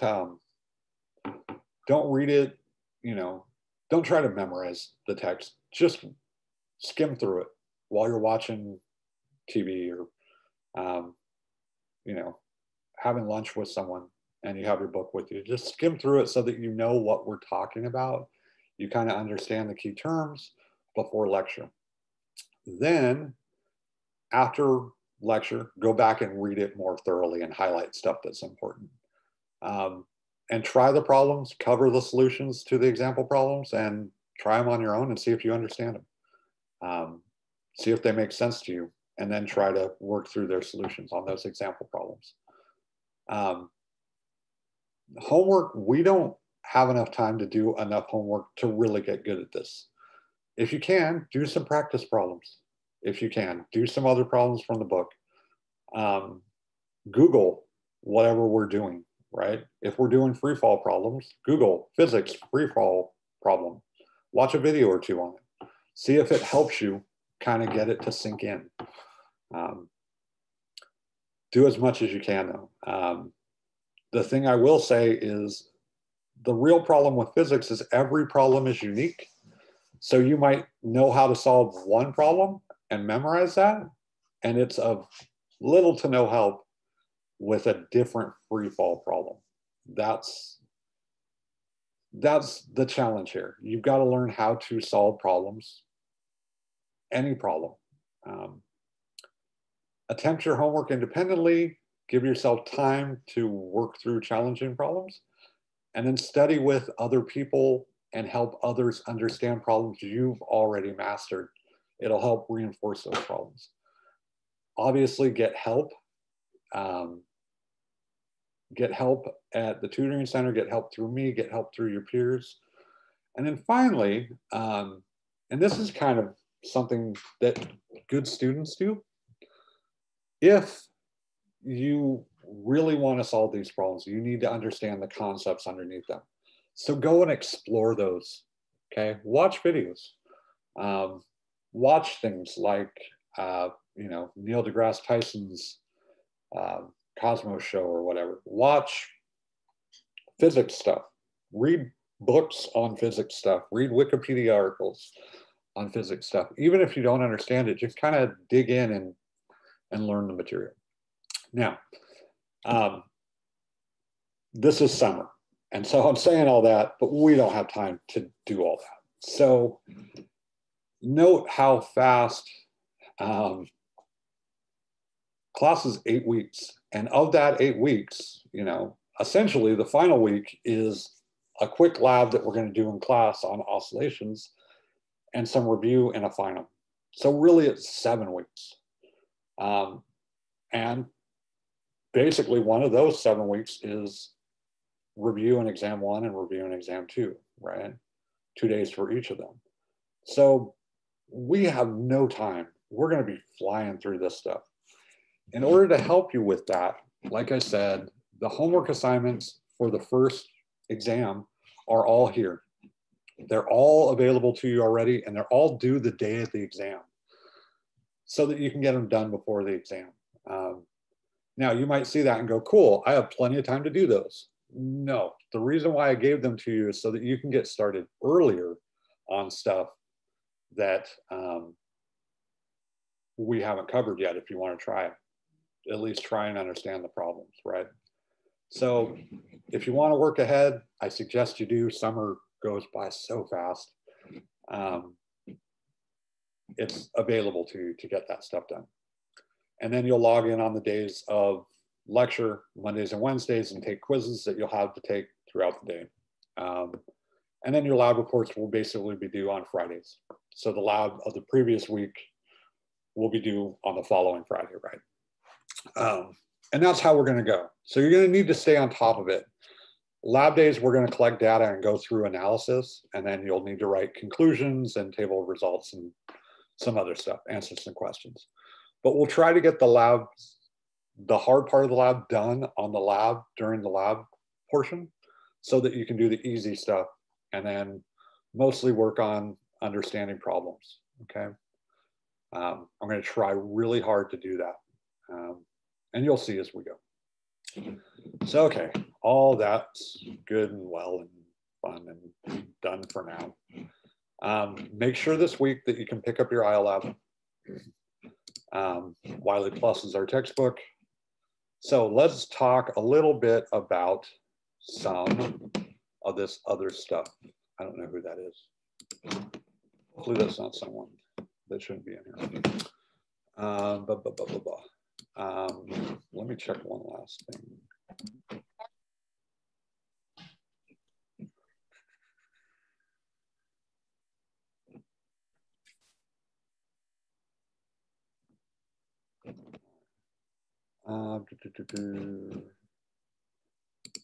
And generally, I won't take breaks. If you need to leave and go get water or go take a 10-minute break, that's fine. These things are going to be recorded and you probably won't miss much, I hope.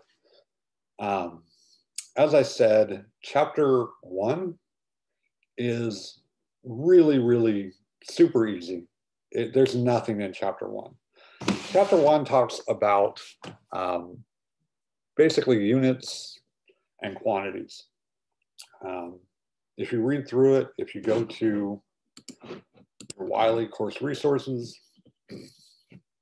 and then you can click on chapter 1, which they call measuring things. You can read through this. It's mostly information, okay, about systems of units, what we call SI units, which I'll go through soon, the names of different powers of 10, unit chaining, which we'll do, and then the things that make up length and time and matter. So, okay, so let's talk about these things. SI units. The SI units come down to kilograms for mass, meters for length, and seconds for time. So each of these things has a standard unit that is, it used to be like the meter was a gold bar or a silver bar or a platinum bar or whatever. Now they generally use atomic things like the wavelength of a certain type of light that gives them a precise definition of a meter, of a second. And I forget how they find the kilogram, but basically you can look them up and find what the standard is for each of these things. Why do you need them?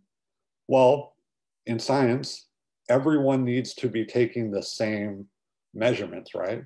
If I tell you that I measure the oscillation of an atom as 1 picosecond, right? Everyone needs to have the same measure of a picosecond. We'll talk about that in a minute, but yeah, basically that's what you've got. You've got 3 different quantities that make up all of our units. And we call our units SI units when we're in kilogram, meters, seconds. There are other units, notably CGS. If you ever wonder what CGS is, that's centimeters, grams, seconds. It's favored by astronomers because dimensionally, it makes numbers nice and small. So let's think about this with density. You may know the density of water is 1 gram per centimeter cubed or 1 gram per milliliter. A milliliter is a unit of volume of liquid. For those of you that aren't chemists, it's equal to about a cubic centimeter, a centimeter by centimeter by centimeter. Really nice. When you're in centimeter, grams, seconds, you get 1. In the kilograms, meters, and seconds, you get 1,000 kilograms per meter cubed. Generally, when I talk about the density of water, I'm going to use 1,000 kilograms per meter cubed. But it is kind of nice to use CGS units so that you just have the density of water as 1. For astronomers who have wavelengths in nanometers, it actually makes sense to use kilograms or centimeters, grams, seconds. There's other units, imperial units, all sorts of other units. Obviously, inches, instead of meters, feet instead of meters, pounds instead of newtons in England. But we're going to use SI units that use only kilograms, meters, and seconds. Now, why do we care about units? Units are always a consistency check. Let's say you wanted to find the force and you multiplied a quantity that had kilograms and a quantity that had meters per second. Well, I know that's not force. Force is kilograms per meter or kilogram meters per second squared. So I can look at the units and realize my math is wrong. Usually that's why we include units. If you ever wonder why your teachers get so mad and drill it into you that you have to have the right units, it's because it's a consistency check.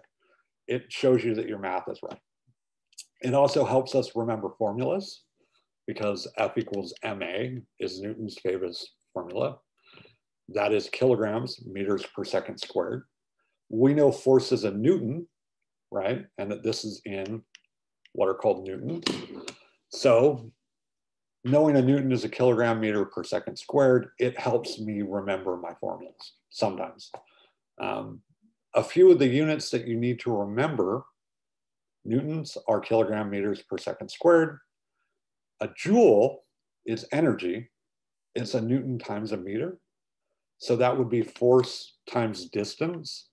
If position is, let's say, X, then force times position gives you something that's energy. That's actually something called work that we'll get to when we get to chapter 7 and 8. The amount of work done per second is a watt, and that is something called power. Pressure is force over area. That's pascals for us. And position, velocity, acceleration we'll go over shortly. Linear momentum is meters or is mass times velocity, kilogram meters per second. Now, am I going to get mad at you on a test if you leave off your units? Probably not. I will be mad if your units are wrong, and I will count you off if your units are wrong. But in general, use units. A force is 10 newtons. It's not 10. But I'm probably not going to be super hard on you if you don't have the right units. Or I mean, if you don't have your units listed at all. However, if you tell me that a force is 10 seconds, that is obviously wrong, and I will mark that off. Okay, so all this is nice.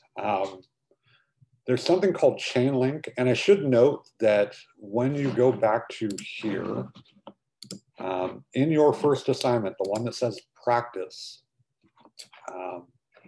it says math review, but this is really all problems from chapter 1. This has you find, given the radius, find the circumference, surface area, and volume of the Earth. That's so that you remember what the formulas are. How many microns are in so many kilometers? That's what we're going to talk about next. using how many, if you're given a certain amount of time, translating that into seconds and figuring out how many times something rotates in a given interval.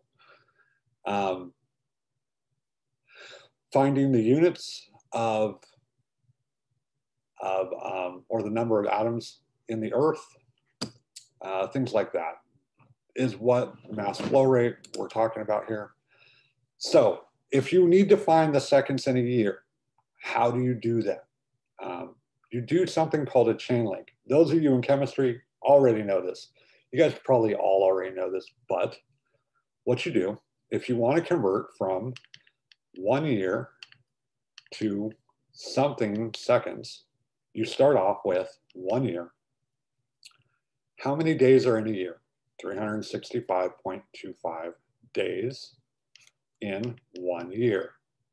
Note that you have to make sure that they're on opposite, one's in the numerator, one's in the denominator, so that you can cancel. So now we're in days. Now, how many hours are in a day? 24. 24 hours are in 1 day. Again, we can cancel that. How many minutes are in an hour? Minutes in 1 hour. Again, I can cancel. Stop it. And then how many seconds are in a minute? 60 seconds in 1 minute. And I can cancel that. And so I get 1 times 365.25 days times 24 times 60 times 60 equals pi times 10 to the 7th seconds. Now, I'll let you do that in your calculator if you want. This is an astronomy trick. Turns out it's about 3.14. 365.25 times 24 times 60 times 60 is 3,155,7,600. Stop it.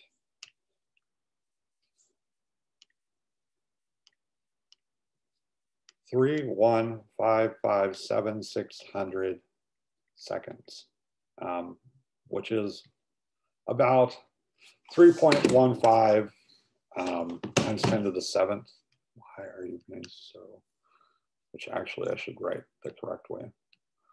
Or 31 million seconds. That you may need to do. One thing I will caution you on. Okay. If I wanted to convert from, let's say, 2 meters cubed to centimeters, okay? And I want to get to centimeters cubed. Now, this is 2 meters, I'm sorry. Let me go back one. 2 meters, 2 meters times meters times meters.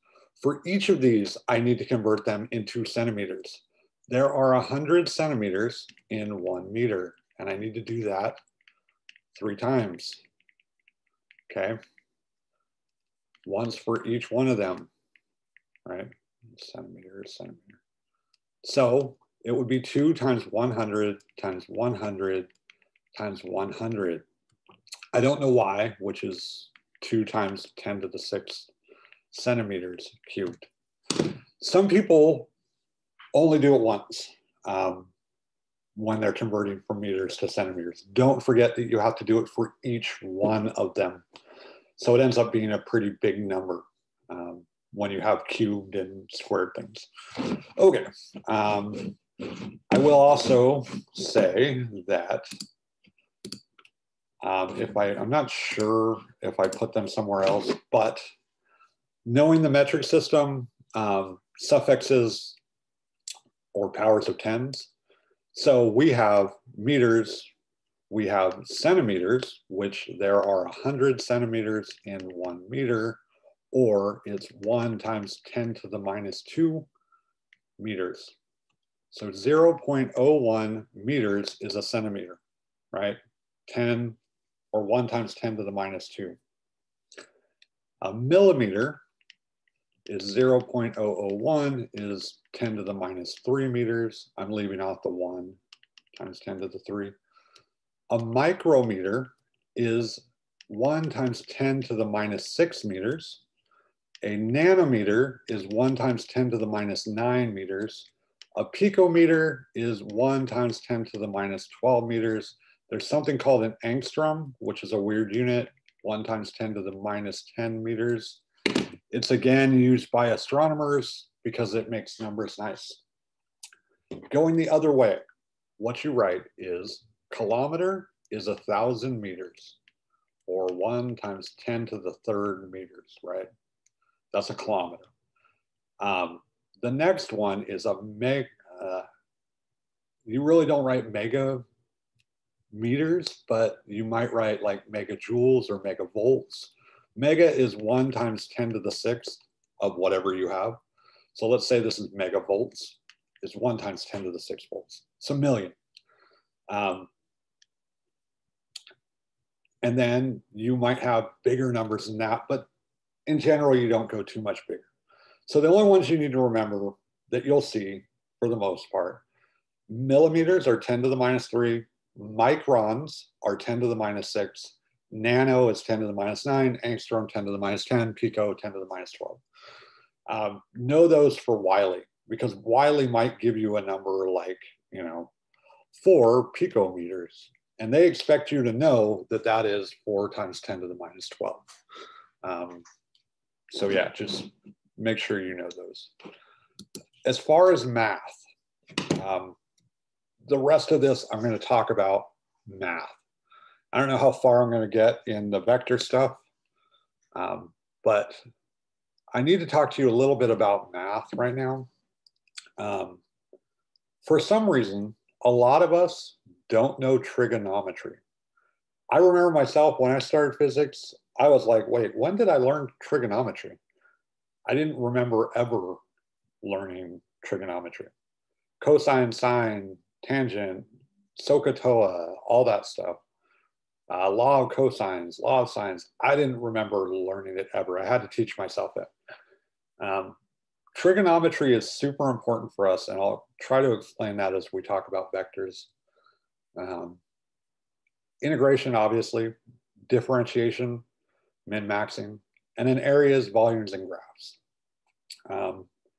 Those are the things that you need to make sure that you kind of have down. And when I talk about integration, I just mean the simple functions that you know, how to integrate x squared, how to integrate sine or cosine. Same with differentiation. We're not going to get too crazy. In general, what you're going to see is integration and differentiation in the derivations, but what we'll have is mostly algebra. So don't be worried that you're going to have to do a whole bunch of integrals in the class.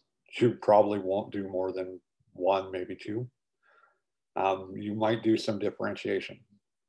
But okay, let's talk about trig. So why are we going to talk about trig? I'm going to talk a little bit about vectors for a minute. For those of you that don't know what a vector is a mathematical object that gives not only magnitude, but direction. And the reason why we need that is we need to be able to talk about things like velocity and acceleration and forces and torque and all sorts of cool things.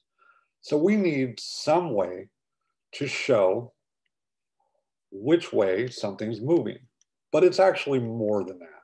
It actually turns out to be much, much more than that. So this might be V of our particle, let's say, and it's at 20 degrees or something. The really nice thing about vectors is we can break them into components, which we'll talk about on the second part of this. It's actually the chapter 3 stuff. But in order to break a vector into a component, you treat it like it's the hypotenuse of a triangle aligned to, let's say, the x-axis. So our x-axis is like here, and we have some 20 degrees, and let's say this vector is 10 meters per second. So 10 meters per second is our hypotenuse. Well, we can break this up into essentially a v of y and a v of x vector, which look exactly like the x and y components of a triangle in right triangle trigonometry. You're going to need to know how to do that. If you don't know how to do that, if you haven't done this in a while, you need to be able to break vectors up into x and y components. You need to understand how to do that, and also how to find an angle if you don't know that angle. So here what we would have is we would have v of x is v magnitude cosine of whatever our angle is, and vy is v magnitude sine, because this in right triangle trigonometry, y is hypotenuse sine of the angle, x is hypotenuse cos of the angle, where this is the angle and this is the hypotenuse length. From that, we get some other things. We know that the hypotenuse squared is equal to x squared plus y squared. Putting those here, that is h squared cos squared. Let me move this over. Plus h squared sine squared theta, which is h squared cos of the angle squared plus sine of the angle squared. But we know this is 1, so we see that it's the hypotenuse squared is equal to x squared y squared. Now, you can either say that that proves cos squared plus sine squared equals 1, which is actually Pythagorean theorem and is one of the most important theorems in trigonometry. Or you could say that it proves, using that to prove that h squared equals x squared plus y squared. Don't really care either way, but these are the two things that you need to remember. And if you don't remember the Pythagorean theorem, make sure you know it. So know this. From this, we also get, well, I should say from this, h cos theta is equal to x if you move h over, right? So let's erase this. We see that cos of the angle is equal to, I'm calling the hypotenuse r here, but let's call it, well, I'll call it r here then too. You can see that this gives you this. Same with sine. If r sine theta is equal to y, then dividing by r on both sides and canceling it, sine of theta is y over r. Tan of theta is y over x. This is conveniently remembered using SOHCAHTOA, which sounds like a weird Hawaiian name or Pacific Islander name to me. SOHCAHTOA, though, stands for sine is opposite over hypotenuse. Cosine is adjacent over hypotenuse, adjacent meaning x, opposite meaning y. Tangent is opposite over adjacent, y over x. This is all true if this is our angle. Now, another thing you need to know is in right angle trigonometry, all the interior angles add up to 180. So therefore, theta plus phi have to equal 90 degrees. So if theta is 20, phi, this is phi. If this is 20, this is 70, because this angle is 90 degrees. That's important to know too, because sometimes you know one angle and you need to get the other angle. SOHCAHTOA is helpful because it'll give you the angle if you don't know it. So let's say I knew my hypotenuse was 10 and my x was 3, and I wanted to find the angle. Well, the angle here if I have cos of the angle is x over r, I can multiply by arc cosine. It's a funny looking, it's cos to the -1. I don't know why they write it that way. They also write it as arc cosine in your calculator. So when you multiply an arc cosine by a cosine, they cancel. And what you get is theta is arc cosine of x over r. Now, you need to know if your calculator is in degrees or radians. So I'm going to put mine in mode degrees. So arc cosine of 3/10 is 72.5 degrees. In this case, 72.54 degrees, which is nice. So if you need to get an angle, SOHCAHTOA lets you remember which one to use. Arcsine, arctan. One thing I should say is arctangent is multi-valued. And what that means is, let's look at this really fast. So if we draw the typical XY plane, right? You know that X and Y, X and Y, X and Y, X and Y. So if this is our origin, X and Y are both positive. X is negative, Y is positive. X is negative, Y is negative, X is positive, Y is negative. Tangent, when you write, let's say our angle is arctan of y over x. Remember from SOHCAHTOA, tangent of the angle is y over x. So if I multiply through by arctan, I can get this angle. However, your calculator doesn't know if it's negative y over negative x or positive y over positive x. So let me do this. Let's say I know that I want the angle 30, right?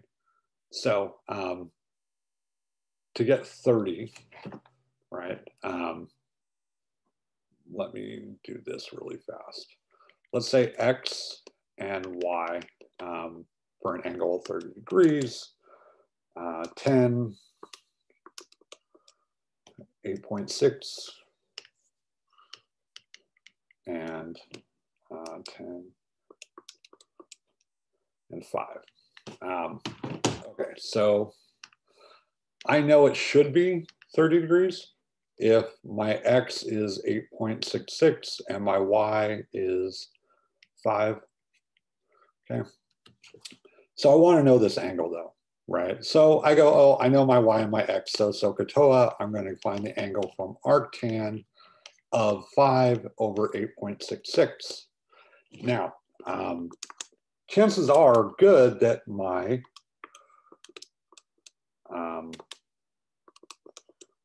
calculator is going to give me the correct 30 degrees, which it does. But what if instead this is negative 5 over negative 8.66, and I put it in my calculator that way? Negative 5 over negative 8.66. It still gives me 30 degrees. My calculator doesn't know what angle this should be, when it really should be this if I have negative 5, negative 8.66. Okay. We'll talk more about that as it comes up, but you always need to draw a picture of what you're doing when you do tangent and make sure you get the right angle. In this case, my angle should be, just drawing this correctly, 30 degrees, 30 degrees. This is also 30, this is 30, 180. So this whole thing is actually 210. So the correct angle would be positive 210 or negative, what is that? Negative 150. Either way. Okay, so that's that. Inverse functions we just talked about. These are really the functions you need to know. You need to be able to break a vector into its x and y components, which is identical to breaking a right triangle into its x and y lengths. For a vector, let's call it a vector v. The magnitude is vx plus vy squared, square root. If I take the square root of both sides of this, right, I see that I get h is equal to plus or minus x squared plus y squared, right? Vectors work the same. The magnitude is vx squared plus vy squared, where vx and vy are the magnitude times cosine of the angle that the vector makes with x, magnitude times sine of the angle that it makes with y. If you remember those, that's a huge step forward. Well, I'm going to go through and show you some stuff on that soon. Another thing that comes up is the law of cosines and the double angle formula. These aren't as important, but let me show you the law of cosines really fast. So when you have a well, I guess it does work for a right triangle as well. But let's say you have 3 interior angles. You know that they add up to 180 degrees. So what we usually write is A, B, and C all add up to 180 degrees because they're interior angles. Directly across from each one, you write little a, little b, and little c, where these are the lengths from here to here, here to here, and here to here. So the big letters are the angles, the little lengths are the little letters are the lengths. And from that, you get what we say. I should really actually write this a little bit different. I'm going to switch these, I'm sorry. The standard form of this is usually written like, I'm actually writing them. Let's see, little a and little, or big A. So the standard form of this is c squared is equal to a squared plus b squared plus 2ab, or is it minus, angle of c. Yeah, it's minus, sorry. Brain's starting to fade. It's minus. So you might look at this and go, well, what do I care about that? So let's say you have some physics problem where you know the lengths A, B, and C, and you need to find the interior angles for some reason, okay? So if I need to find the angle C, by some rearranging, I can move this over to AB cos angle C, and move that over is A squared plus B squared minus C squared. All I did was I subtracted C squared both sides, added 2AB cos angle C to both sides, which is A squared plus B squared minus C squared over 2AB. Taking the arc cosine of both sides would give you that angle. You could actually then go around and do all of your angles, A, B, and C. Just remember when you do that, if say I wanted A in this formula, this would be A squared is C squared plus B squared minus 2CB cos angle A, right? You have to change them based on what angles you're talking about and what lengths you're talking about. But law of cosines is really nice. It's really easy to prove with something called vector multiplication, which we'll get into in a minute. But yeah, make sure you remember the law of cosines because it's necessary sometimes. The other thing is the sine of 2 theta is sine theta cos theta times 2 theta. This is called a double angle formula. There's also what are called angle addition formulas. And I believe this is right, but I would have to double check myself. I think that's right. I may have that wrong. So I should actually look that up and not tell you that right now. But you can look them up. This one comes up in projectile motion, the double angle formula for sine. So know it, write it down somewhere. We'll talk about it again when we talk about projectile motion. It's actually helpful to just maybe print out a list of the trigonomic identities and different formulas for cosine, sine, and tangent, and keep them, because you never know when you're going to need them. If you don't remember the quadratic formula, make sure you remember it. We oftentimes are going to have something where we have like 4x squared minus 2x plus 10 is equal to 0. This could be written differently. This could be 2x minus 10 is equal to 4x squared, let's say. You would move it into quadratic form. Quadratic form means you have a power squared, a power, and a constant term.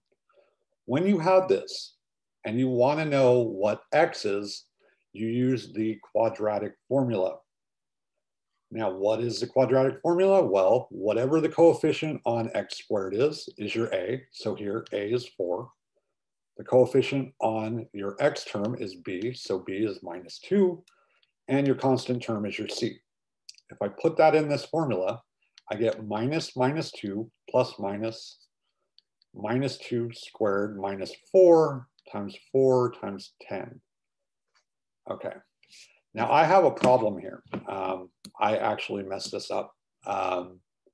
Let me make this a 3 and let me make this a 1. So I'm sorry about that. So I'm gonna make this a 1, this will be a 3. The reason why is I cannot have a negative sign under my roots in this class. That's something called an imaginary number. It has to do with rotation in the complex plane. Don't worry about that. Just know that if you get a negative sign under your root, you've got something wrong, or I've done something wrong in the question. So over 2 times 4, this ends up being minus 2. So 2 plus or minus. Minus 3 squared is minus 3 times minus 3, so 9. Minus 4 times 1 is 8, right? And put that over, so I changed these, right, to 3 and 1, over 8.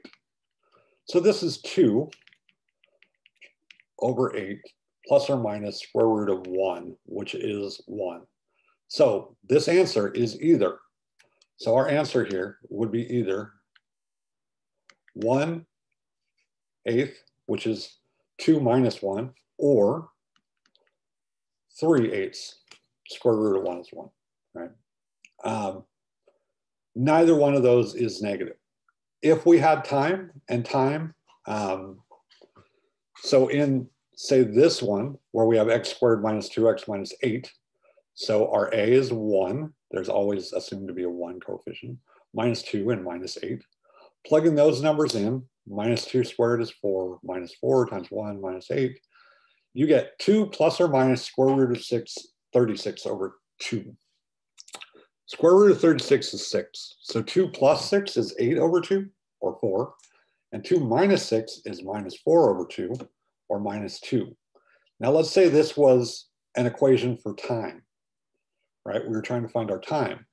Would negative time make sense? And the answer is no, right? The reason why we usually will see this, we'll see this in, say, projectile motion, where we have, let's say this is time and this is the y-axis, and it's launched at some point and it comes down. But you'll have what your quadratic equation is actually showing you is, and I don't know why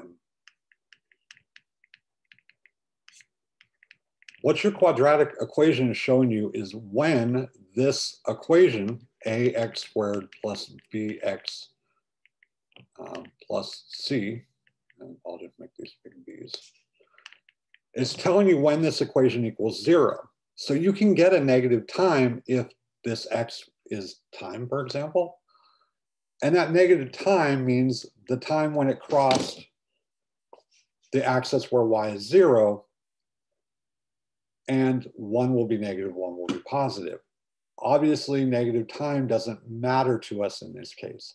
It's a perfectly legitimate solution to that equation, but physically, it's unimportant to us. Physically, we don't care. The math is giving us an answer, but it's not an answer in our realm of interest, right? And that's going to happen. So make sure when you do use the quadratic, make sure that you keep the negative sign or discard it depending on what you're worried about, basically. Another thing I want to talk about here is degrees and radians. You need to remember that degrees are a human invention. We basically decided that a circle could be divided up into 360 of what we call degrees. Now, pi, and not to get too weird about this, but a circumference is 2 pi r, and a diameter is 2r. Diameter of a circle is, the length all the way across, and it's double the radius. So the circumference over the diameter is 2 pi r over 2r, and cancel the 2, cancel the r's, you get pi. Well, it turns out that there are 2 pi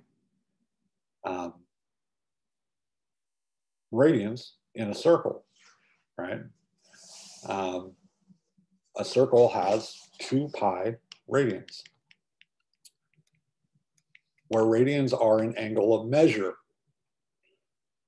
Radians are a real number. So if I was to multiply, 4 times 0.6 radians, that would give me 2.4. If I was to multiply 4 times 6 degrees, that would give me 24 degrees, but that doesn't mean anything. That's just degrees. Degrees are not useful when we actually need numbers.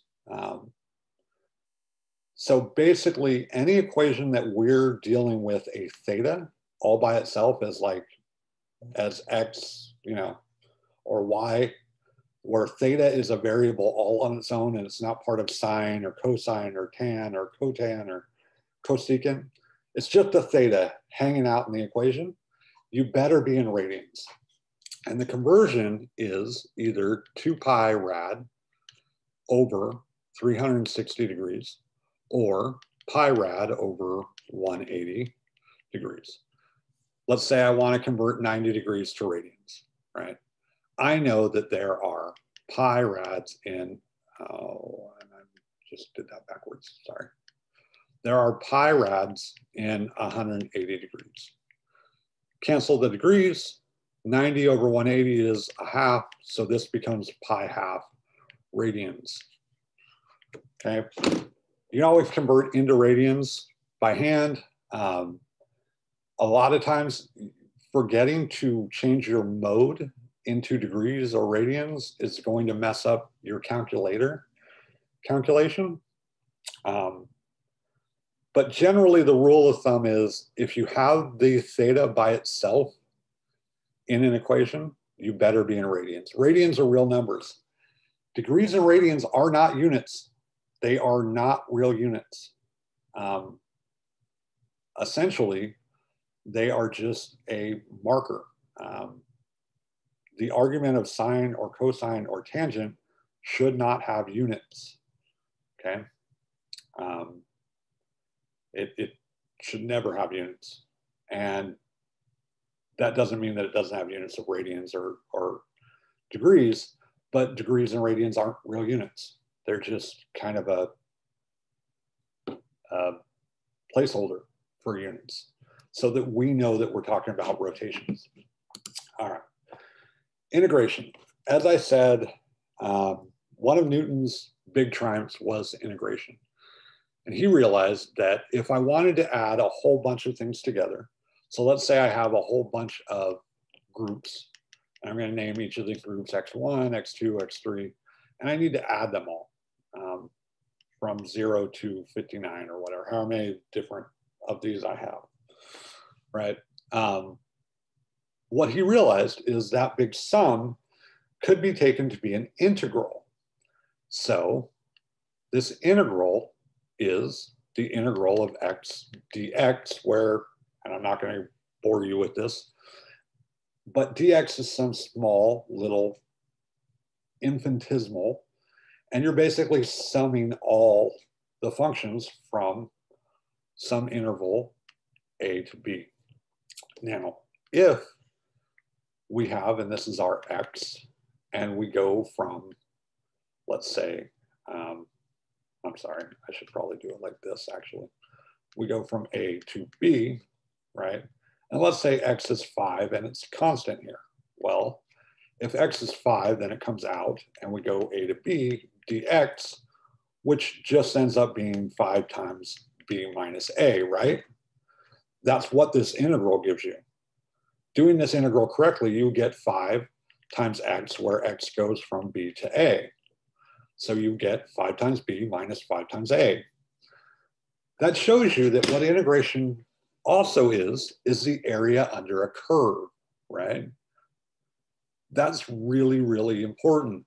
Sometimes you get integrals you cannot do.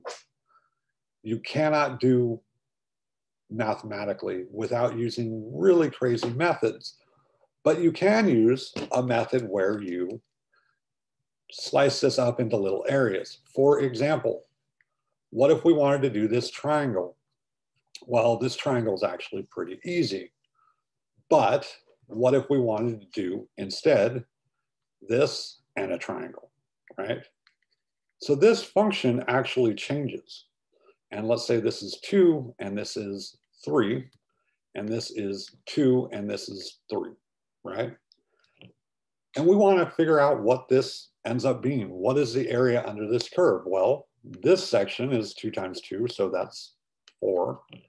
And this section is 1 times 2, so plus 2.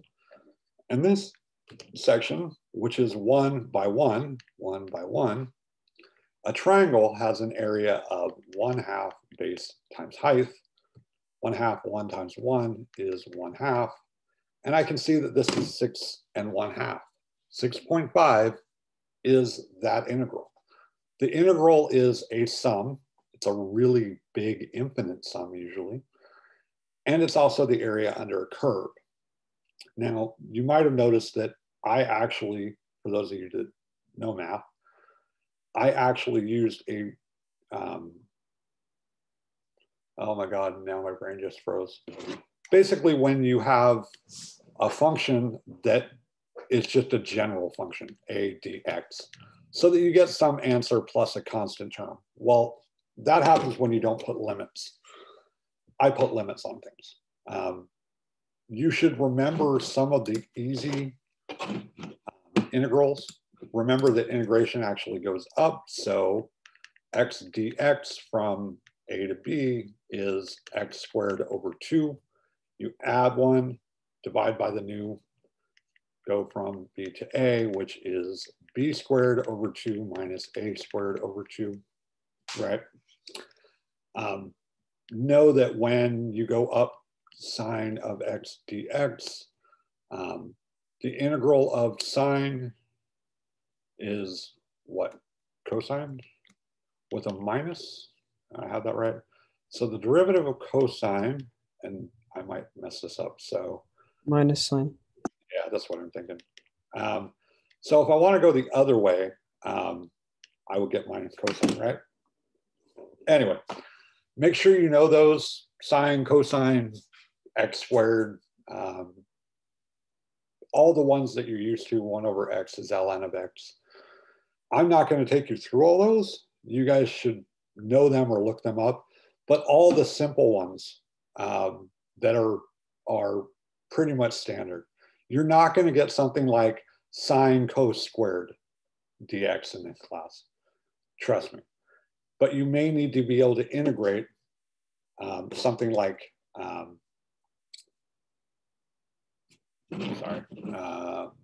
you might need to integrate something like x to the third plus 4x, right?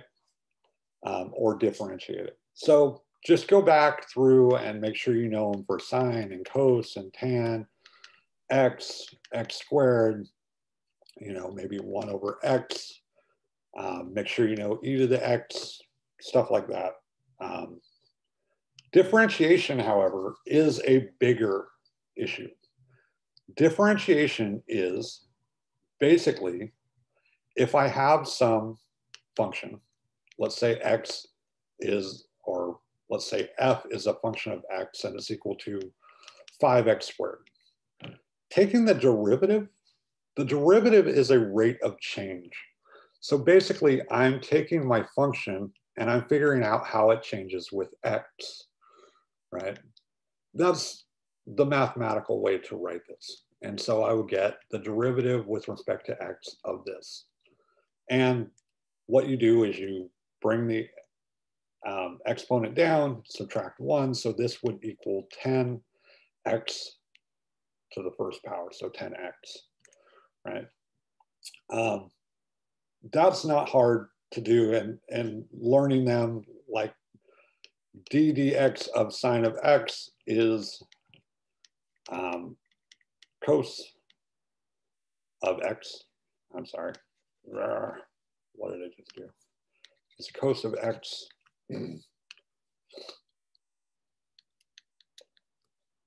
The derivative of cos of x is sine of x with a negative sign, okay? Remember that, know that. Know also how to do powers. Powers are super easy. Remember that differentiation also gives you the minimum or maximum of a function. So if I want to find the zero of this, I take the derivative of my function and I set it equal to 0. So my derivative of my function here was 10x is equal to 0, and I can see that x has to be 0. That's not hard to do. You can find the minimum or maximum of a function by setting the derivative equal to 0. Now, why do those things work? Okay, those things work because when you graph a function, sorry, I'm trying to remember what I'm doing right now. Let's say that I graph a couple of functions. This is going to be my f of x, and this will be my x. And let's say it goes like this. So this function is just x, right? Okay. The derivative of this function, if f of x is just x, the derivative of f of x is 1. That means that on this graph, if, right, this point would be 1, 1, this point would be, say, 3, 3, and on and upward. It means that this slope is actually 1 to 1. Remember, the slope is the change of y over the change of x, where this is my y-axis and this is my x-axis. This could be time or a function or power or whatever have you, but I'm calling it y. So this means that my slope is identical to the derivative of my function at each point. That's really helpful to know. So when we have a cosine, cosine starts at 1 and it goes down, crosses 0 to -1 and comes back up. This is cosine, okay? Cosine of theta, and let's say this is theta, okay? Well, if you were to graph the slope of this line, just looking at it, a slope that is flat is 0. There's no change of y over change of x. So here, the slope is 0. And it's positive, but decreasing to 0, okay? That means that it starts off at 0 and gets more and more and more and more negative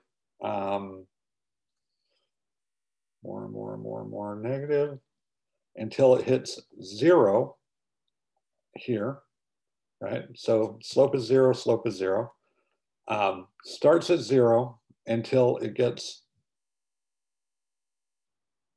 oh, am I doing this? Hang on a second. Do I have this upside down? Because I feel like I should be going the other way. Why am I losing my mind? I'm sorry, you guys. It's been a long morning already. So it's positive.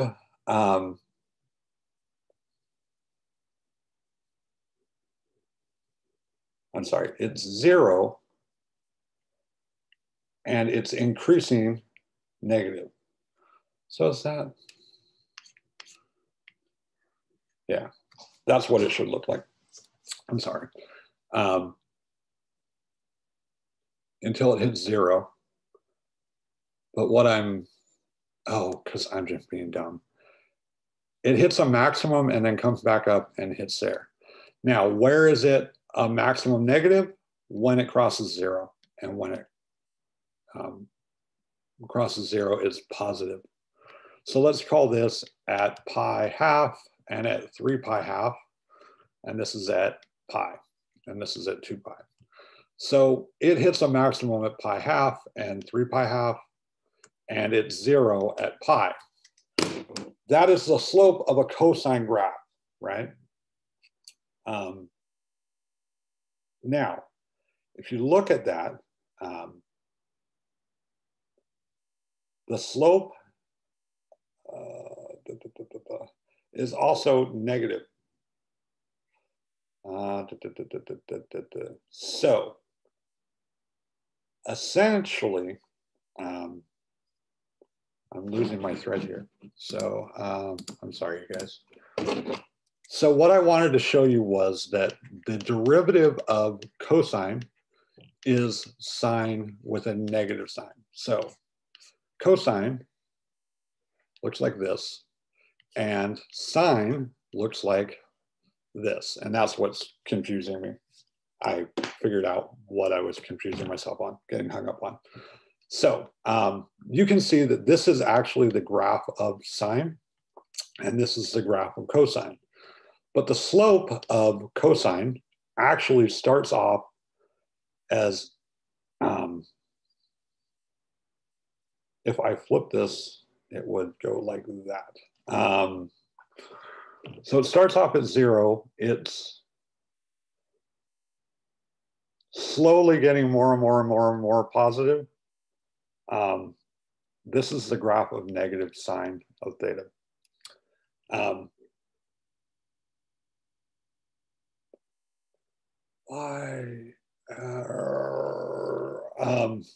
sorry. No, I have this backwards.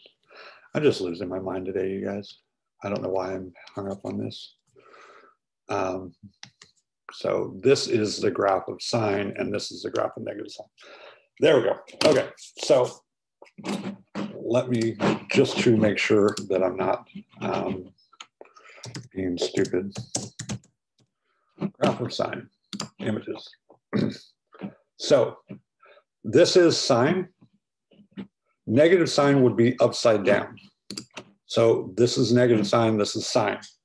Now, this slope is negative because it's decreasing. Y is decreasing as x increases, right? Therefore, it's the same as sine, but negative. Make sure you know that and that you don't get confused like I was confusing myself just now. But the derivative is the slope of your function at every point. Now, it's a rate of change, so make sure you know the differentiation of simple and trigonomic functions.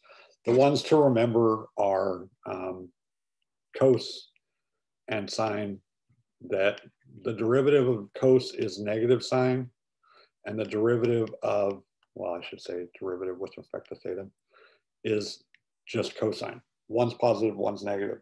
Try not to forget those.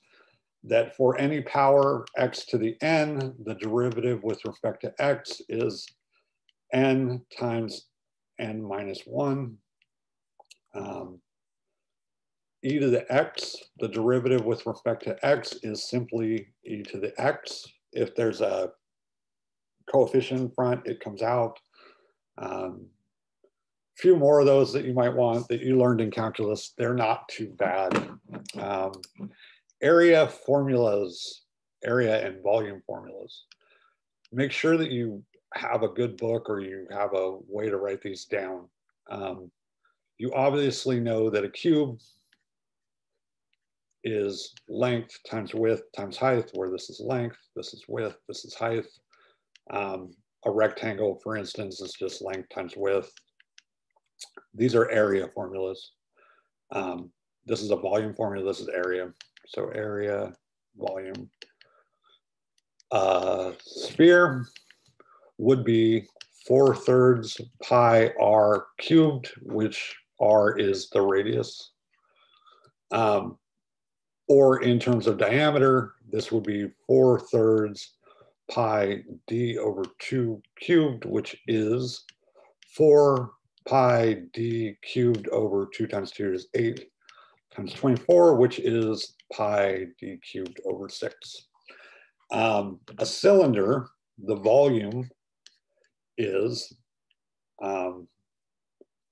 so the area of a disk is pi r squared, and since we have a height h and this has an area of pi r squared, we will get h pi r squared. That's the volume of a cylinder. This is the area of a disk. I think that's about everything that we need to know. Just remember that the area of a disk is pi r squared. The circumference around a circle is 2 pi r. The volume of a sphere is 4/3 pi r squared. Surface area is what,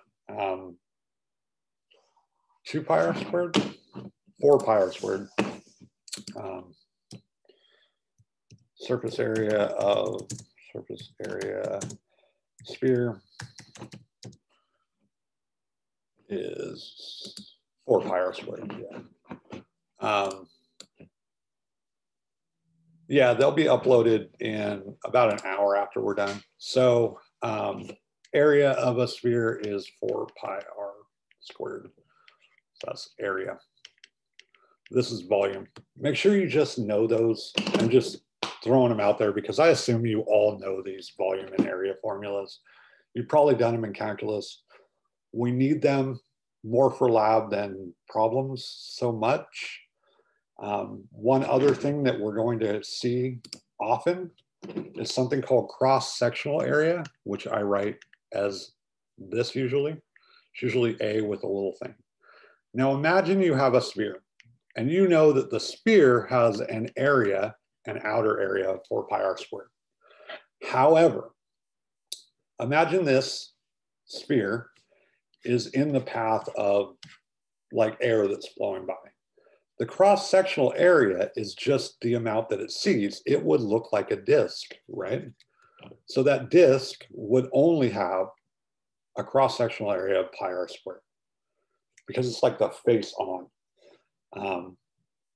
Cross-sectional area of, let's say, a wire. Let's say you have a 1 meter long wire, but that wire has a radius of 1 millimeter, right?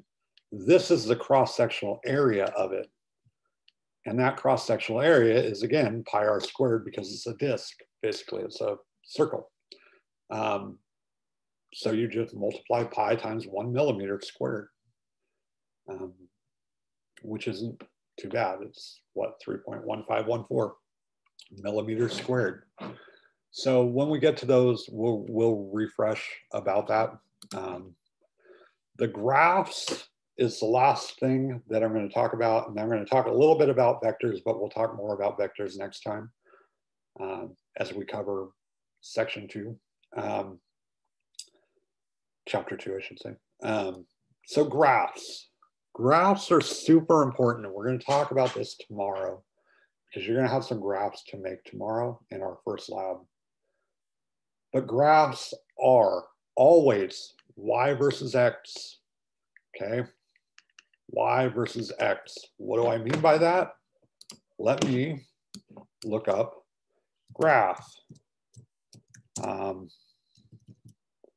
don't know, temp versus pressure. Okay. Pressure versus temp, let's say here. Now, notice on that graph, this graph is titled pressure versus temperature. Pressure is on the Y. Whatever you title your graph, the Y comes first. The X comes second. So the versus, it's always Y versus X on a graph, okay? That is one of the weird little errors that pops up so often that it kind of drives me crazy. But knowing that, right, then let's say we have a whole bunch of data points on a graph. Graphs have something called an R-squared value, and graphs have usually a trend line, and we're going to go through these, but this line is usually Y as a function of X. The derivative of this line, so d dx of Y as a function of X, is your slope, okay?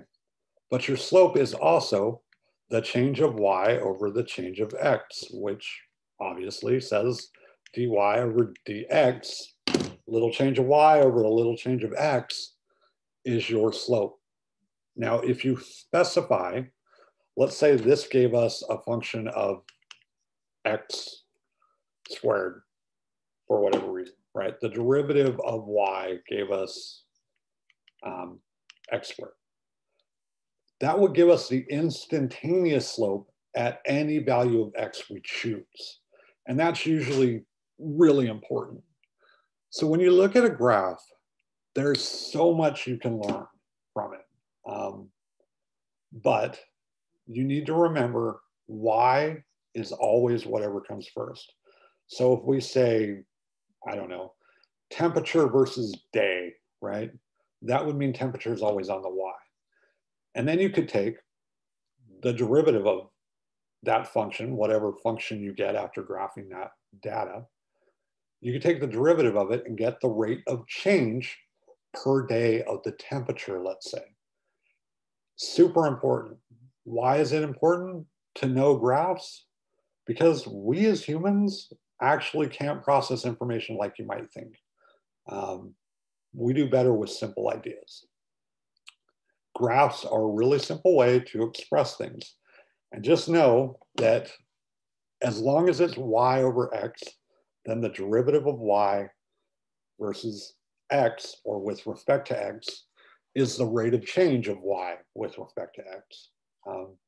And that's super, super cool that the derivative has a visual meaning. It's not just a fun little math trick to reduce the power of a function down. It really does mean something. And for us, the reason why we need to know that is we're going to talk about position, acceleration, and velocity. So position, position, velocity, and acceleration. So T and accel. Okay. The position of a function, say, is X with respect to T. Let's say that you can walk 2 miles per hour, right? So 2 times T, where T is in hours, okay?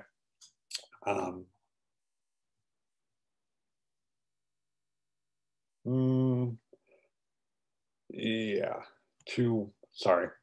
let me leave that back.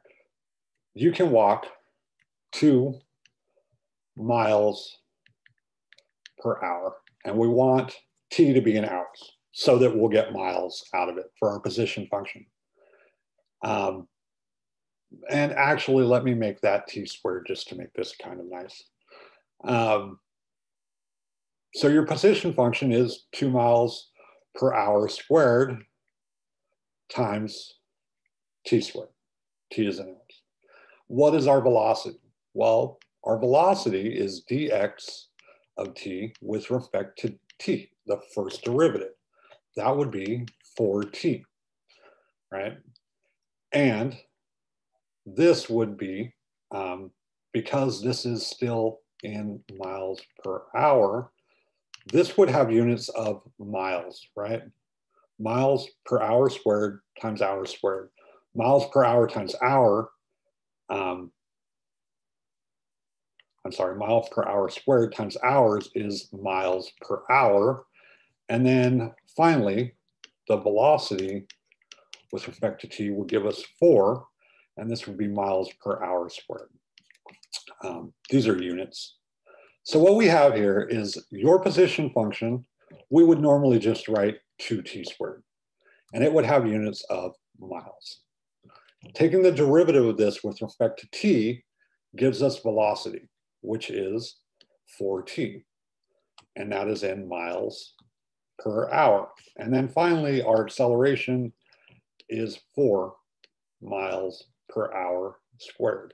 We're going to do this a lot, where we're going to find the acceleration or the velocity or the position based on those things. The reason why I stated it this way is a lot of people have problems understanding what velocity and acceleration are. You kind of know what they are, but you don't know what they are, and they're confusing. Your position at any given time is x. How your position changes with time is known as velocity, and that is the derivative of whatever the function of your position is with respect to time, assuming that your position has a time function to it. So speed is the magnitude of the velocity. We'll talk about why we don't ever want to say that next time, but speed is basically how your position changes with time. And if you can think of it that way, you know that the rate of change of anything is a derivative. You should have learned that from calculus. Now, how fast your velocity can change is acceleration. And that's where we all kind of have in our head things messed up. If you push on the gas of your car when the light turns green, you push your car accelerator down, you take off all fast. And you think, oh, I accelerated. Well, you did accelerate, but your acceleration is how fast your speed changed. So like a race car can go from 0 to 60 in 2 seconds, right? That 0 to 60 miles per hour is the change of the velocity in 6 seconds, right? The acceleration is the change of the velocity with time. So 0 to 60 over 6 seconds is about 10 miles per hour per second, which is pretty fast, right? But acceleration is how fast your speed changes, not your speed. And people tend to get that messed up in their heads. It's a little weird, but basically acceleration is the change of speed. Velocity is the change of position, and position is wherever you happen to be at any given time.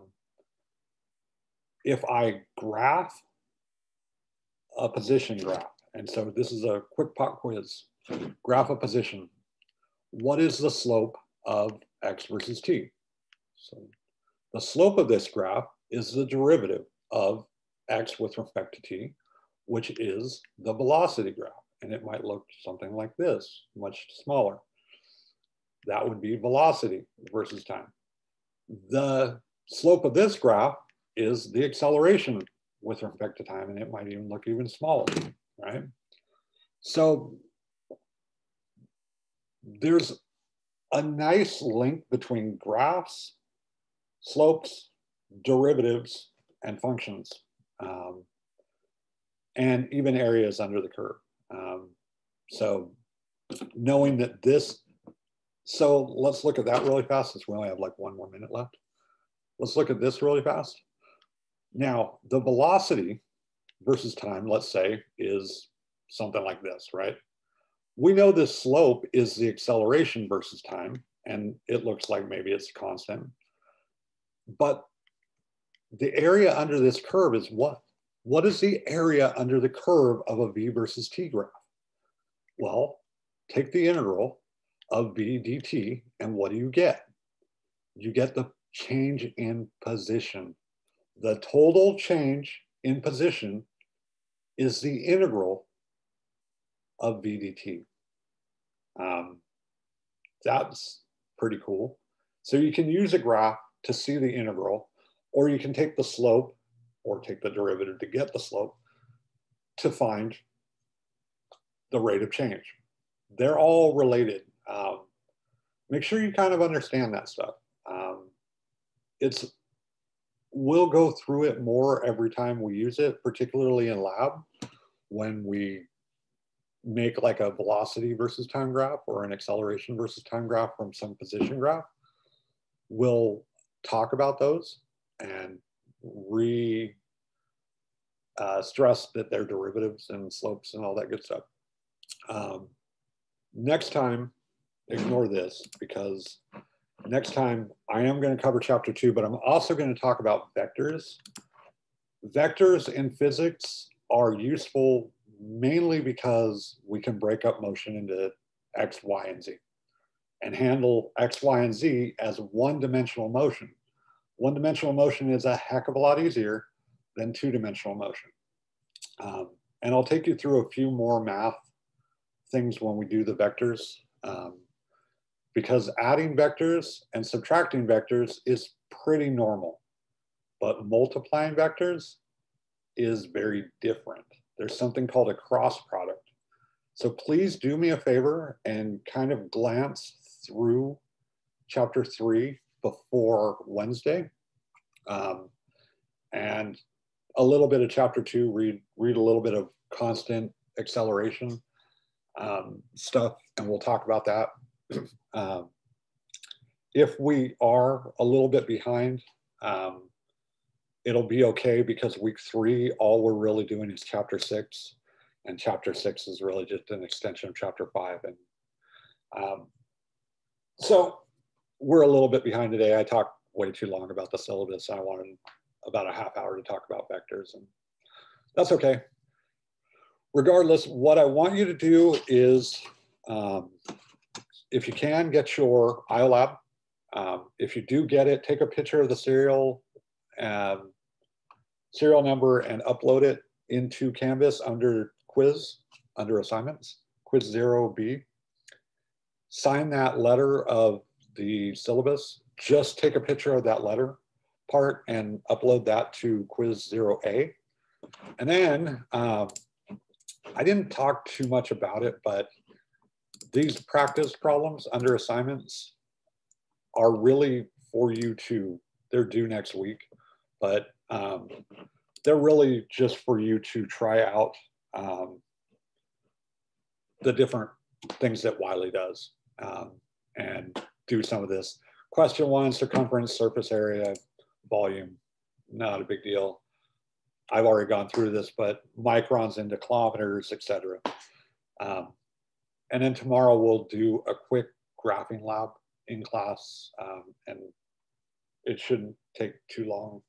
And we'll go through how to get the IOLAB up and running tomorrow. All right, I'll see you guys tomorrow. Have a good night. Don't get too stressed. Try out that Wiley for me, and I'll see you tomorrow.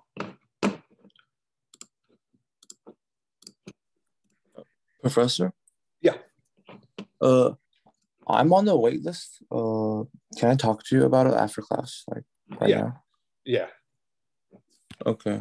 One other thing before, oh, I think she left. No, Ahmad? Ahmad, are you here? I think it's Ahmad. Or are you gone?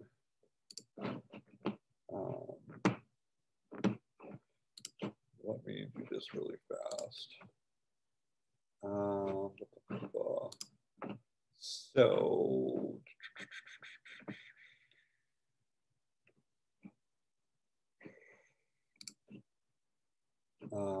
welcome everybody.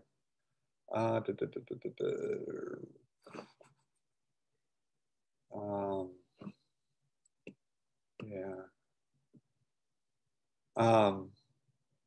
Ahmad, are you here still?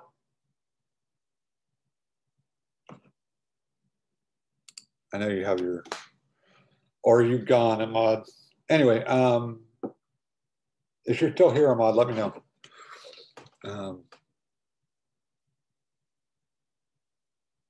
Oh no, never mind. Never mind. I just realized that I don't need to talk to you, Ahmad.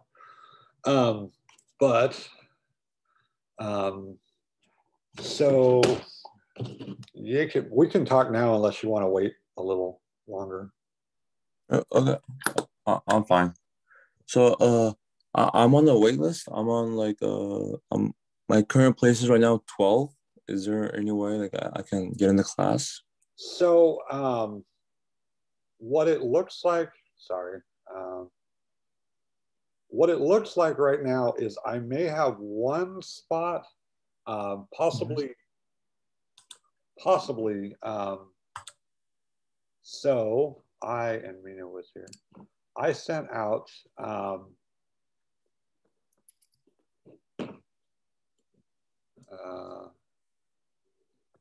hang on one second. Yasmin, yeah, that's absolutely fine. You won't get dropped if you don't join tomorrow. Just make sure that you contact me if you're not understanding something, and we can take a little bit of time to go over it. So as far as where you're at on the wait list, I only have one person that didn't show up today. Oh. I'm going to contact them and let them know. But I need to go back through. We can talk about it tomorrow, Nicolette. I want to go back through who emailed me because only about 10 or 12 people emailed me. But I would say it's more than likely, I think there is someone ahead of you. I don't remember.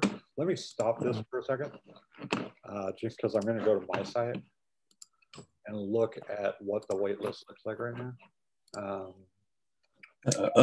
I remember last semester, I was on the wait list, and the professor said like she gave out more APC codes than she normally does because it's an online class. There's like not like physical seats. Is that possible? The problem with that is they get really, I totally wish I could. The problem with that is they get really annoyed with us. We're not supposed to go over 30 at all. And what some professors will do is they'll go 32 or 33 people because they know someone's going to drop. I rarely end up with people dropping, which is why I don't want to go over. But so you were 12th, you said? Yeah. You're 13th on here? Let me check. No, you're I'm looking at mine. You're 13th. Oh, okay. But the first, there's only like 3 people in front of you, but I think there's like 3 people that contacted me in front of you. I see. The chances are probably not great. But I had somebody that switched out of another class, and I know you probably want to take it with me, but if you really need the class, see if you can join another class. I think we're going to be full, to be honest with you. You can check back with me towards the end of the week. I'm okay adding people by the end of the week, but I can't go over 30. Oh, I'm sorry, man. Okay, got it. Cool. All right. Ava, Brooke, or Ahmad, do you guys need anything? Professor? Yes. So just to make sure, we meet live on Zoom for every lecture and lab session, right? Yeah, every